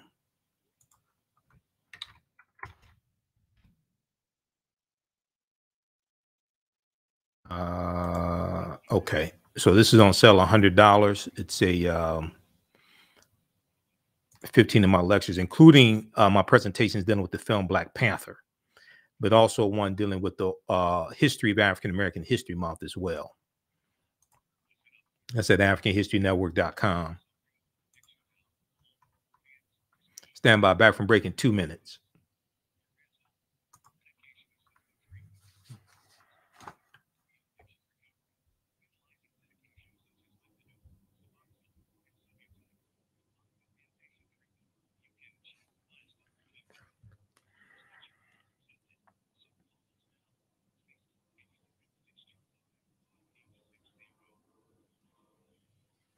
.910, the Superstation, the oldest radio station in town since 1922. Welcome back to the African History Network show. I'm your host, Brother Michael Imhotep. It is Sunday, December 19th, and we are live. Now, this year for Kwanzaa at the Charles H. Wright Museum of African American History, they're doing all 7 days of Kwanzaa, and they're doing it in person. I will be there for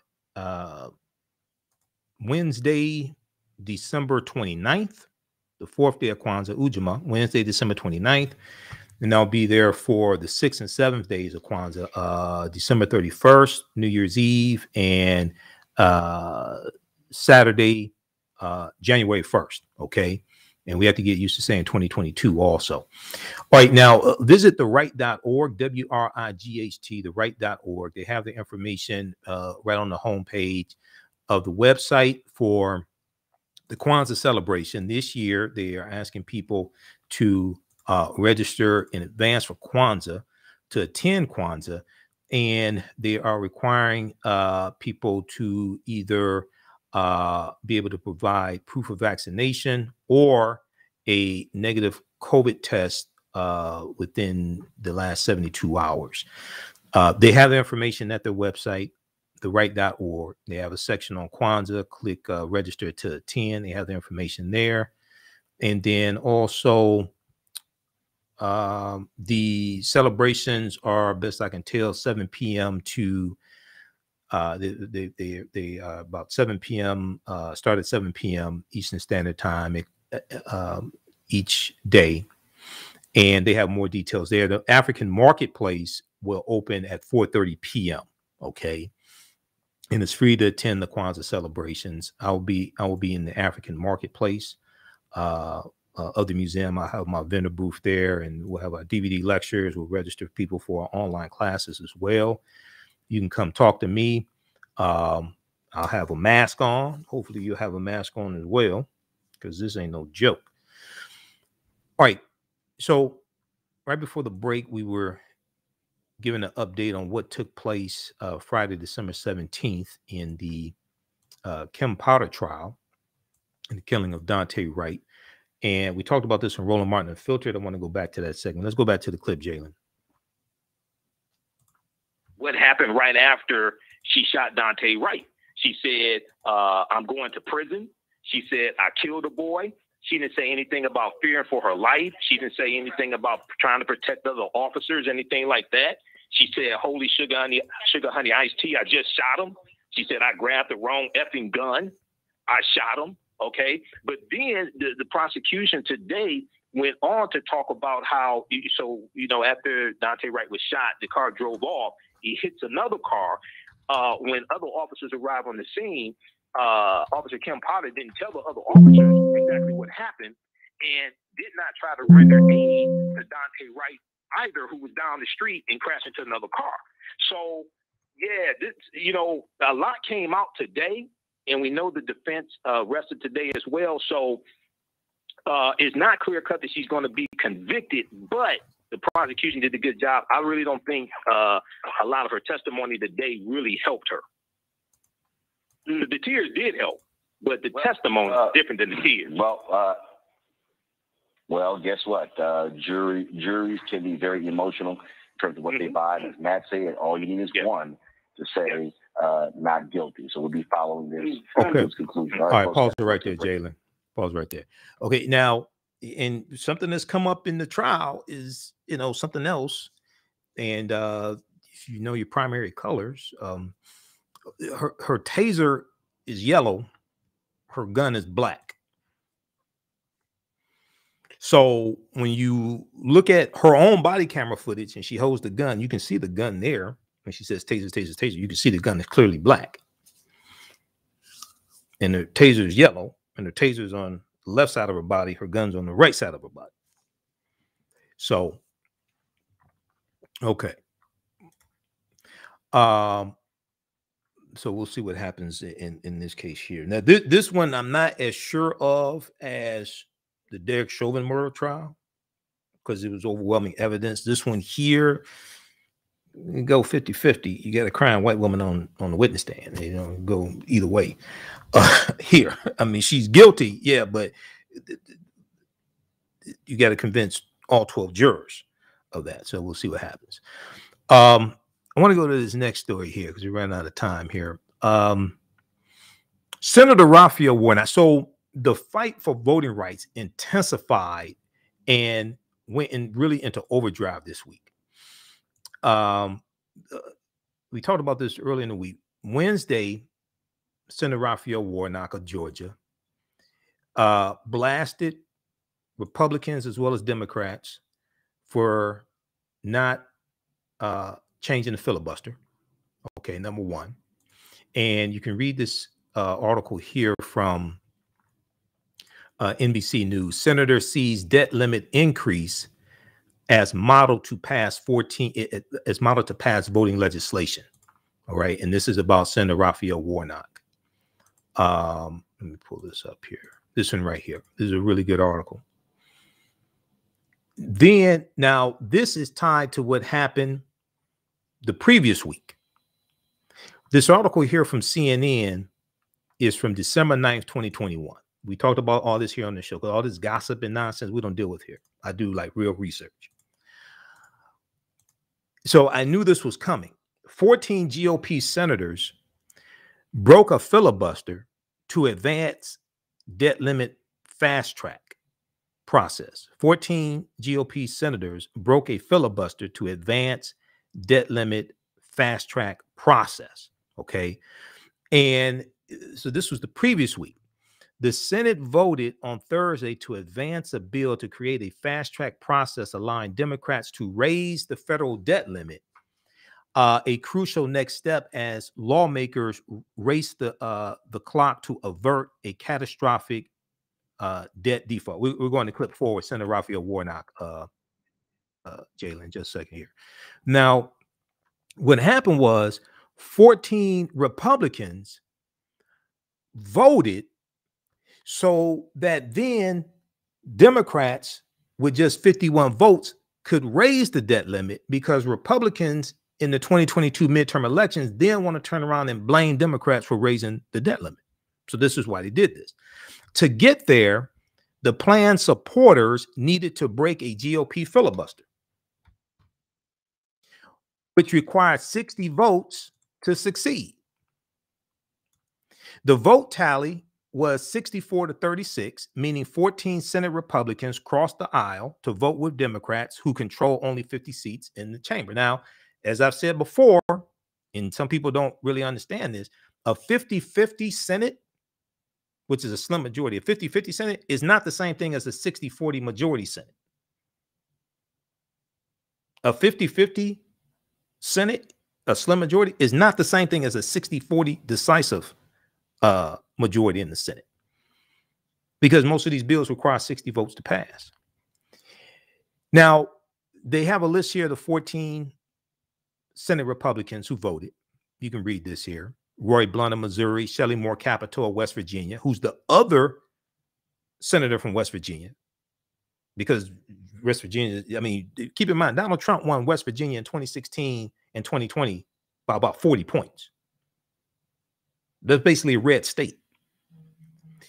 Senator Mitch McConnell, of course, voted for it as well, so that they can then blame Democrats in the midterms. Oh, you raised the debt ceiling. Lisa Murkowski of Alaska, Mitt Romney of Utah. So you can read this here.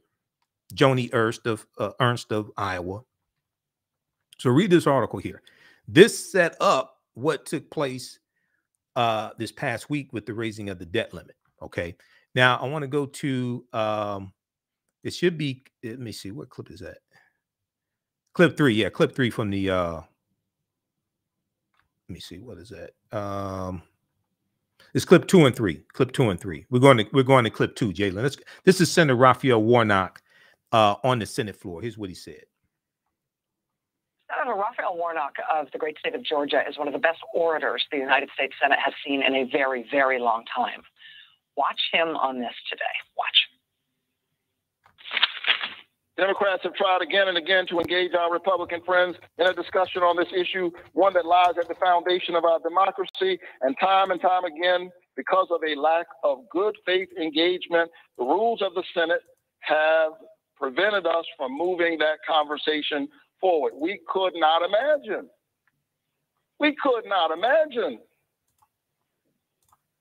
changing the rules. That is, until last week. Because last week, we did exactly that. Be very clear, last week, we changed the rules of the Senate. to address another important issue, the economy. This is a step, a change in the Senate rules we haven't been willing to take to save our broken democracy, but one that a bipartisan majority of this chamber thought was necessary in order to keep our economy strong. We changed the rules to protect the full faith and credit of the United States government. We've decided we must do it for the economy, but not for the democracy. Madam President, I will be honest. This has been a difficult week for me as I pondered how am I going to vote on this debt ceiling question we're about to take. Okay, pause right there. We'll continue this on the other side of the break. Just back it up about 20 or 30 seconds, Jalen. We'll continue this on the other side of the break. This is the African History Network show. I'm Michael Imhotep. We'll be back in a few minutes. All right, stand by. Back from break in 4 minutes. Man, this 2 hours went by quickly. Show's almost over.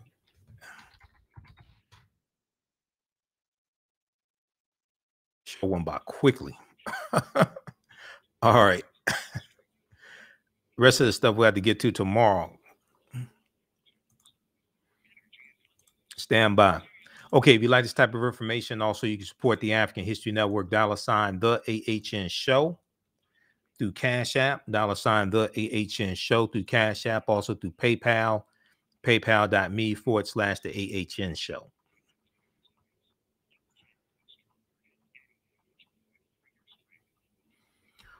Who's joining us in class on Tuesday, 7 p.m. for ancient Kemet, the Moors, and the Ma'afa, understanding the transatlantic slave trade, what they didn't teach you in school.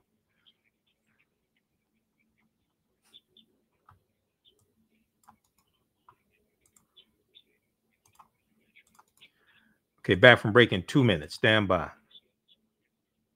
How's everybody doing? Abdi, Kenya, Robert, Young Deity, Fly Girl. Stand by.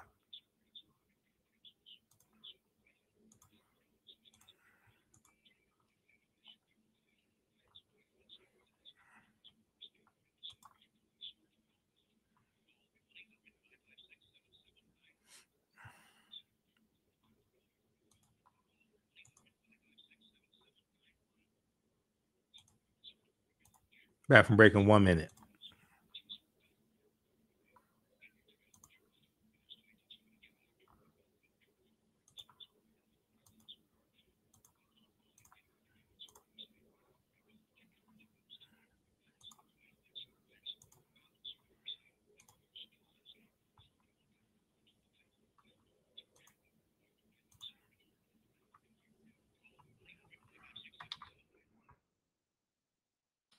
All right, back from break in 1 minute.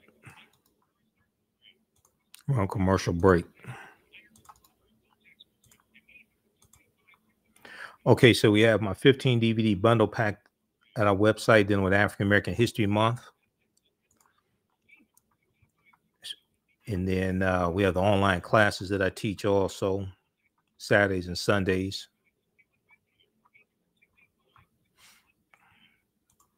Welcome back to the African History Network show right here on 910 AM Superstation Future Radio. I'm your host, Brother Michael Imhotep. It is Sunday, December 19th, 2021.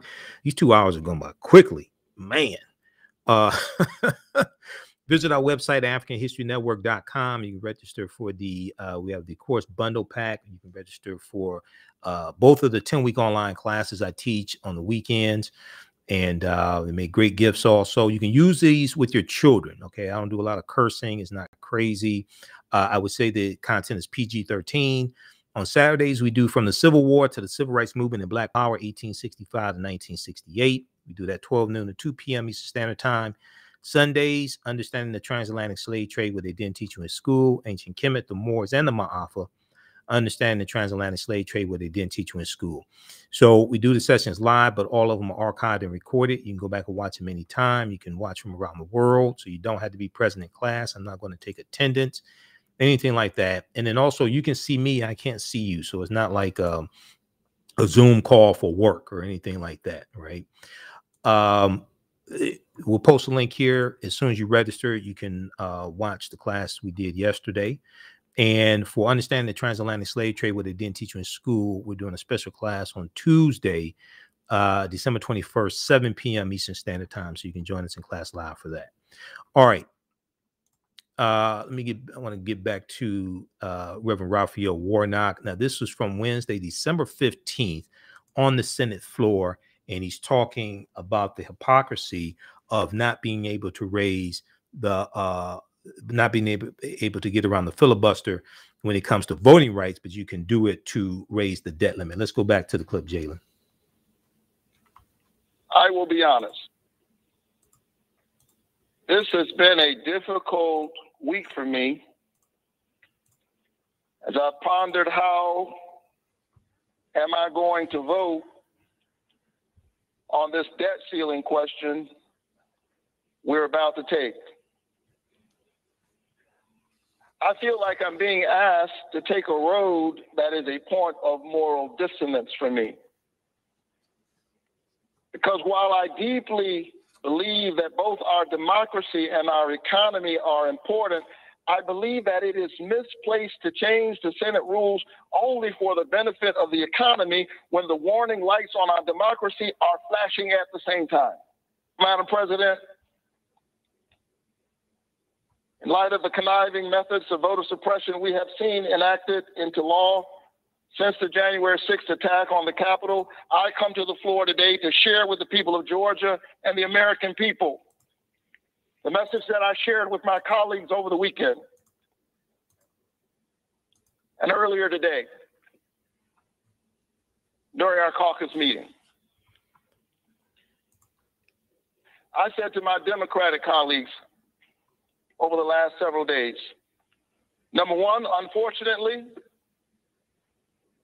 the vast majority of our Republican friends have made it clear that they have no intention of trying to work with us to address voter suppression or to protect voting rights. While we cannot let our Republican friends off the hook for not being equitable governing partners, if we are serious about protecting the right to vote that's under assault right now, here's the truth. It will fall to Democrats to do it. And if Democrats alone must raise the debt ceiling, then Democrats alone must raise and repair the ceiling of our democracy. How do we in good conscience justify doing one and not the other? Some of my Democratic colleagues are saying, well, what about bipartisanship? Isn't that important? I say, of course it is. But here's the thing we must remember. Slavery was bipartisan. Jim Crow segregation was bipartisan. The refusal of women's suffrage was bipartisan. The denial of the basic dignity of members of the LGBTQ community has long been bipartisan. The 3/5 compromise was the creation of a putative national unity at the expense of Black people's basic humanity. So when colleagues in this chamber talk to me about bipartisanship, which I believe in, I just have to ask, at whose expense? Mm-hmm. Who is being asked to foot the bill for this bipartisanship? And is liberty itself the cost? I submit that that's a price too high and a bridge too far. To my Democratic colleagues, I say, while it is deeply unfortunate, it is more than apparent that it has been left to us to handle alone the task of safeguarding our democracy. The judgment of history is upon us. Future generations will ask, when the democracy was in a 911 state of emergency, what did you do to put the fire out? Did we rise to the moment, or did we hide behind procedural rules? I believe that we Democrats can figure out how to get this done, even if that requires a change in the rules, which we established just last week that we can do when the issue is important enough. Well, the people of Georgia and across the country are saying that voting rights are important enough. I think the voting rights are important enough. Once we handle the debt ceiling, the Senate needs to make voting rights the very next issue we take up.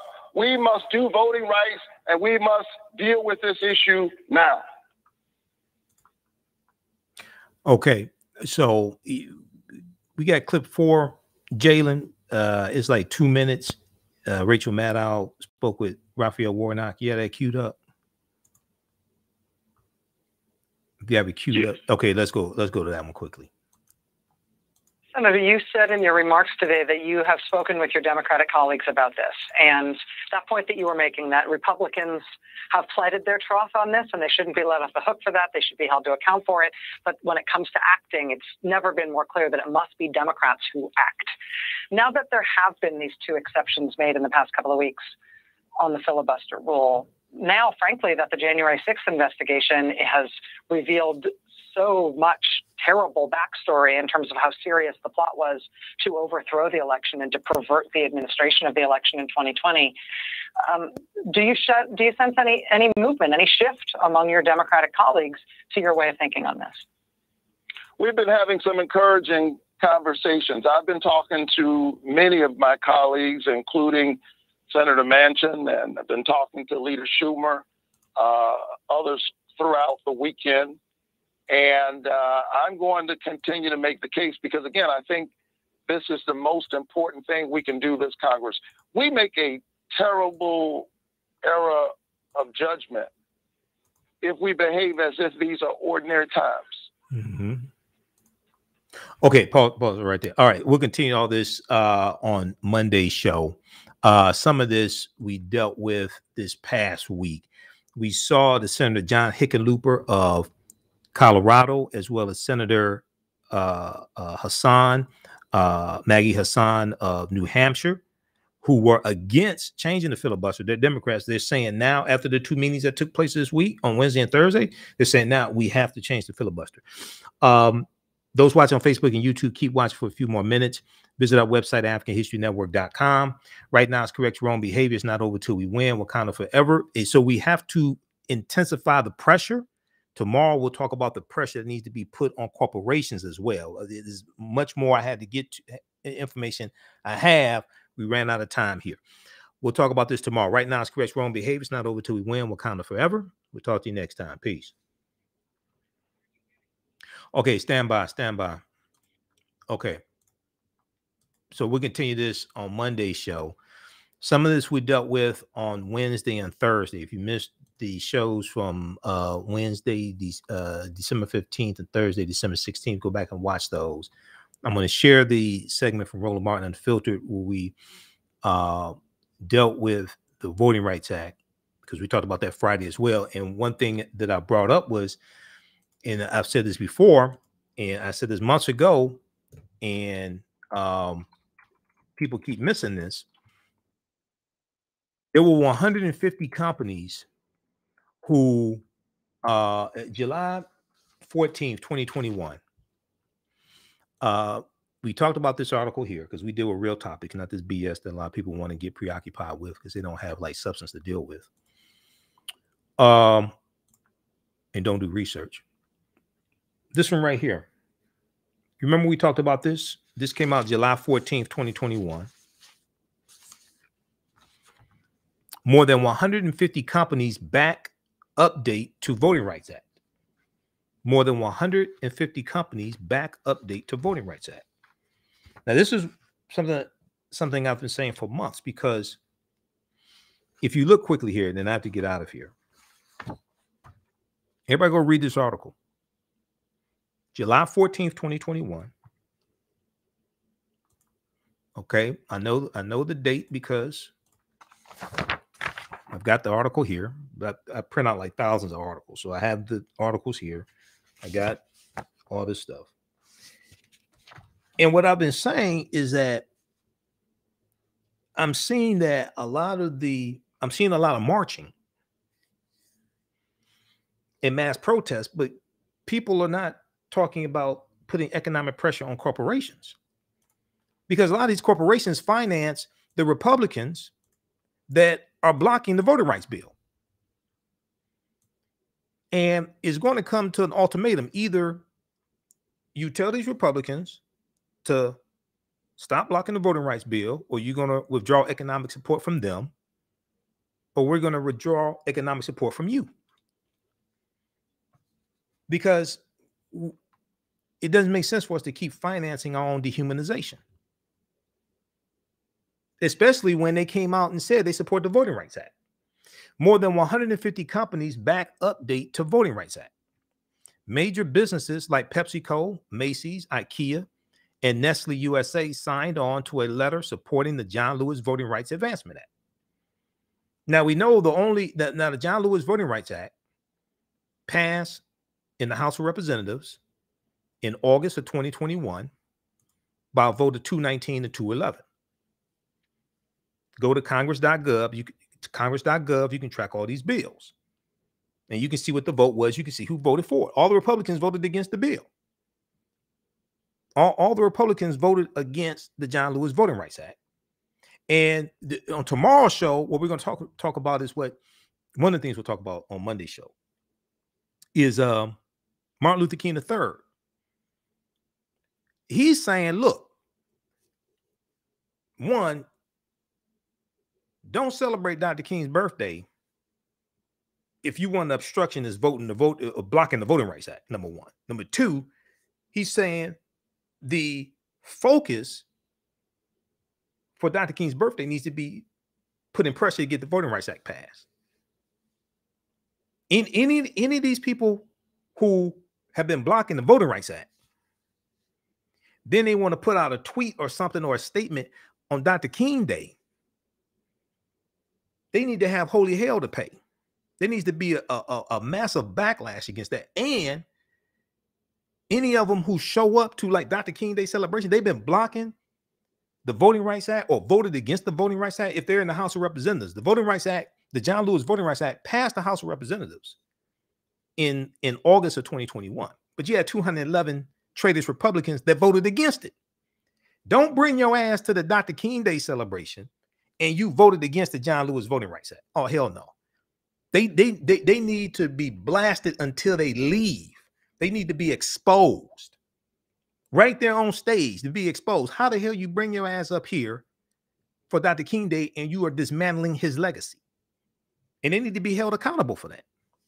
But also we have to go after these corporations. This is something I've been saying because oftentimes when these conversations take place, and I listen to people from NAACP and Urban League and things like this, loving the life, but they're not talking about putting economic pressure on these corporations who, now it'd be different.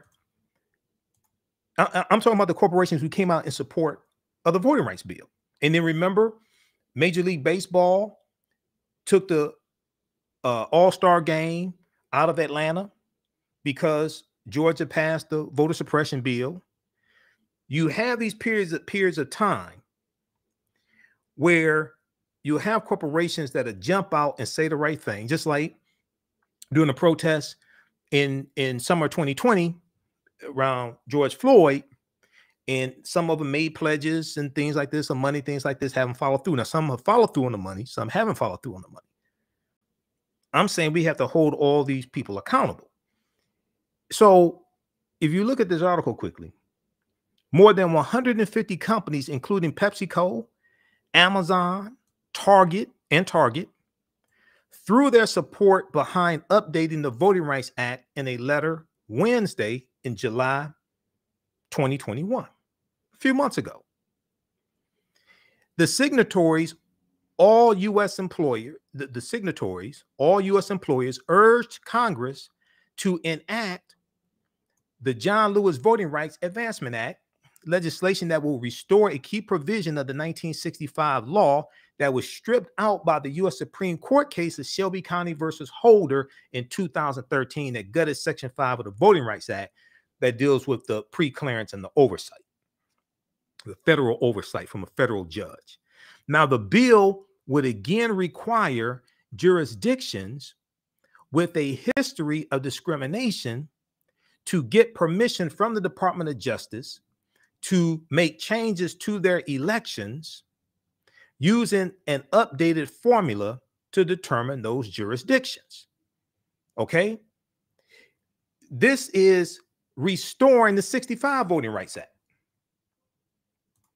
The reason why you needed a 1965 Voting Rights Act is because of what happened at the Mississippi State Convention in 1890. At the Mississippi State Convention in 1890, they rewrote the state constitution to impose poll taxes and literacy tests to suppress the African-American vote. And at the time, African-Americans were the majority of voters in the state of Mississippi. This is why you needed a 65 Voting Rights Act. This became known as the Mississippi Plan, what they did. This became known as the Mississippi Plan. They instituted poll taxes and literacy tests. The white county judge that presided over the state convention, his name was Solomon Saladin Calhoun. And this is what he said. He said, quote, let the truth, he said, let's tell the truth if it bursts the bottom of the universe. He said, we came here to exclude the Negro. This is why they had the convention, to rewrite the state constitution, to impose poll taxes and literacy tests, to suppress the African-American vote. We were in the state legislatures. We held a lot of positions in the state of Mississippi.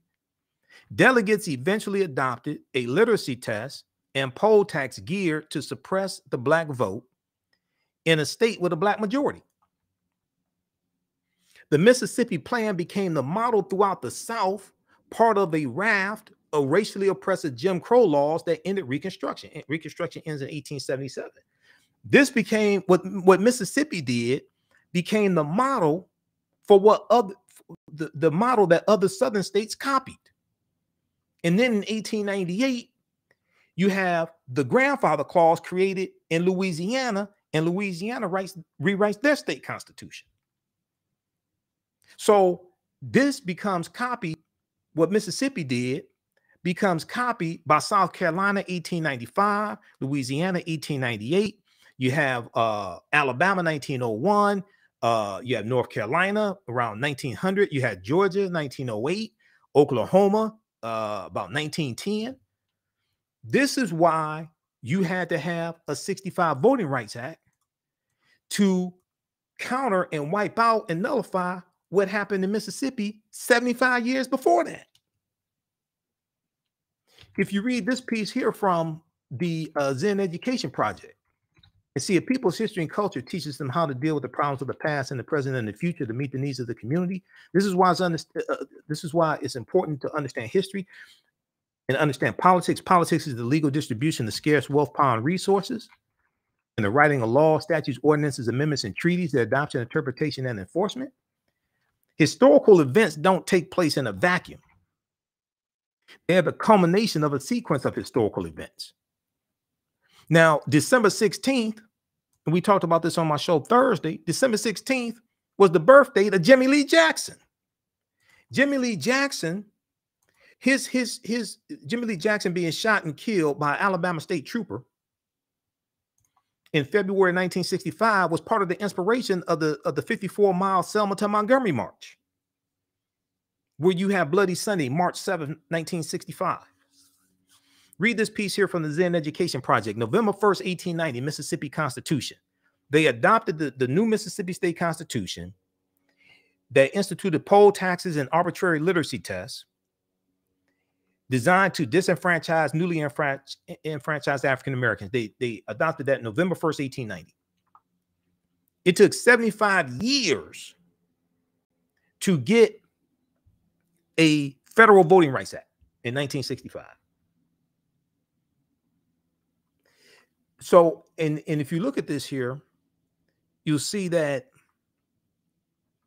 this was copied by the other southern states: North Carolina 1900, Alabama 1901, Louisiana 1898, Virginia 1901, Georgia 1908, Oklahoma 1910. Okay, so read this here from the Zen Education Project. We talked about this before. So let's see here. We've got this one here with the corporations.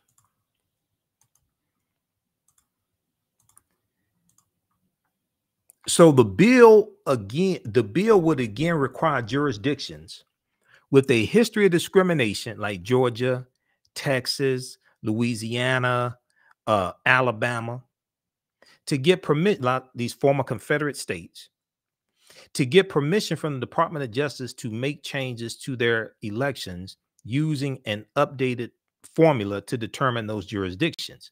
The letter made no mention of Republican efforts to tighten voting rules across the country after former Benedict Donald, traitor-in-chief, after his election loss, and they're pushing the big lie, okay, and crafting these voter restriction bills, but they're using a template to craft these voter restriction bills. So just as the Mississippi plan became the plan used throughout the South by other southern states, well, Mother Jones exposed Jessica Anderson of the Heritage Project, and this deals with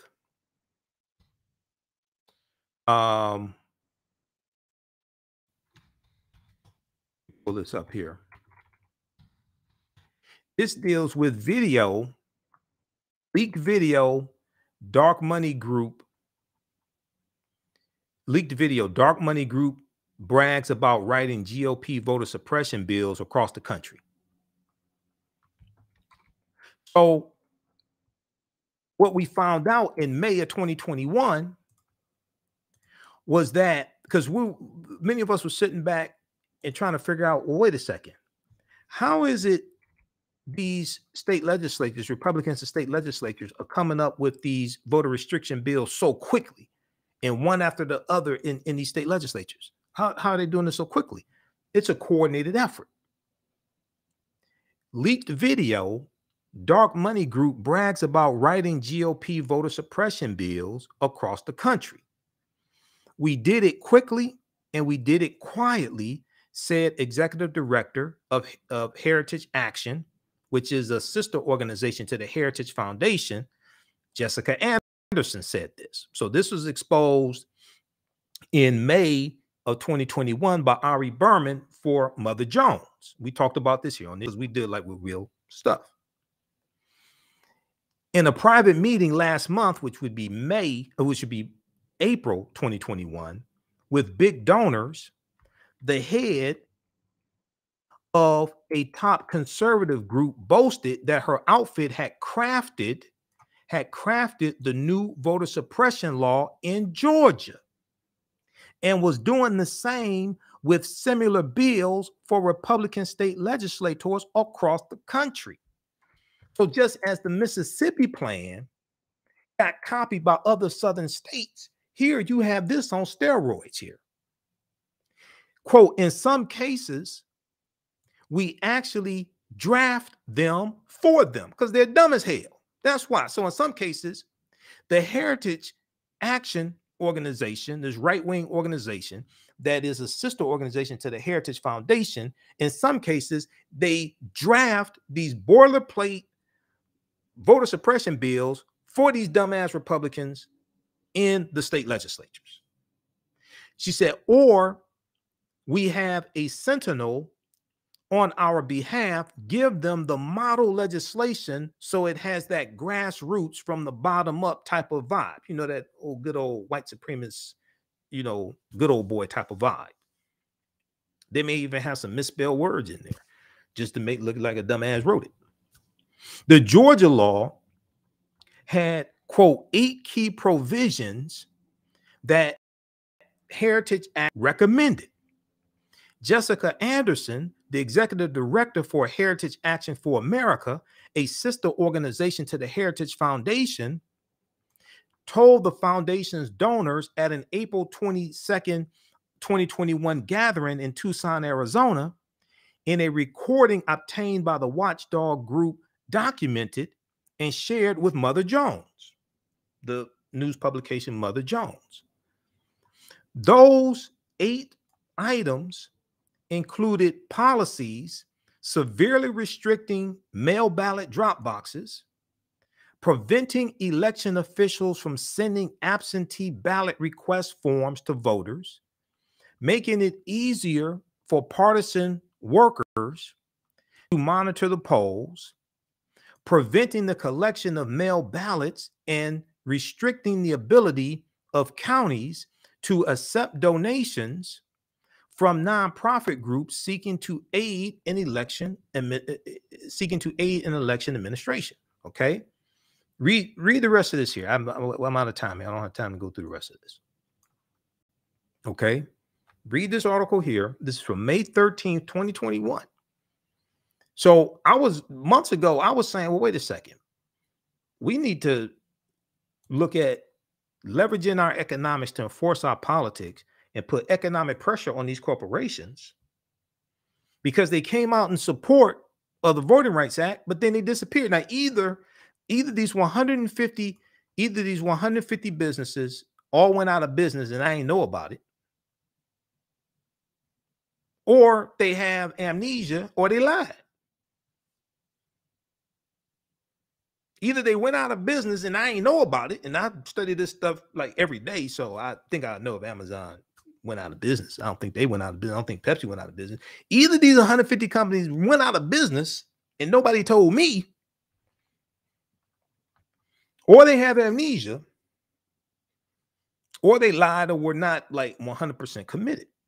So this is what I've been saying. It's like, look, the marching has its purpose, but people ain't scared of marching. When you start putting economic pressure on these corporations, because once again, if we go back to 2015 in the state of Indiana, and I've said this here on this show, I've said this on Roland Martin Unfiltered.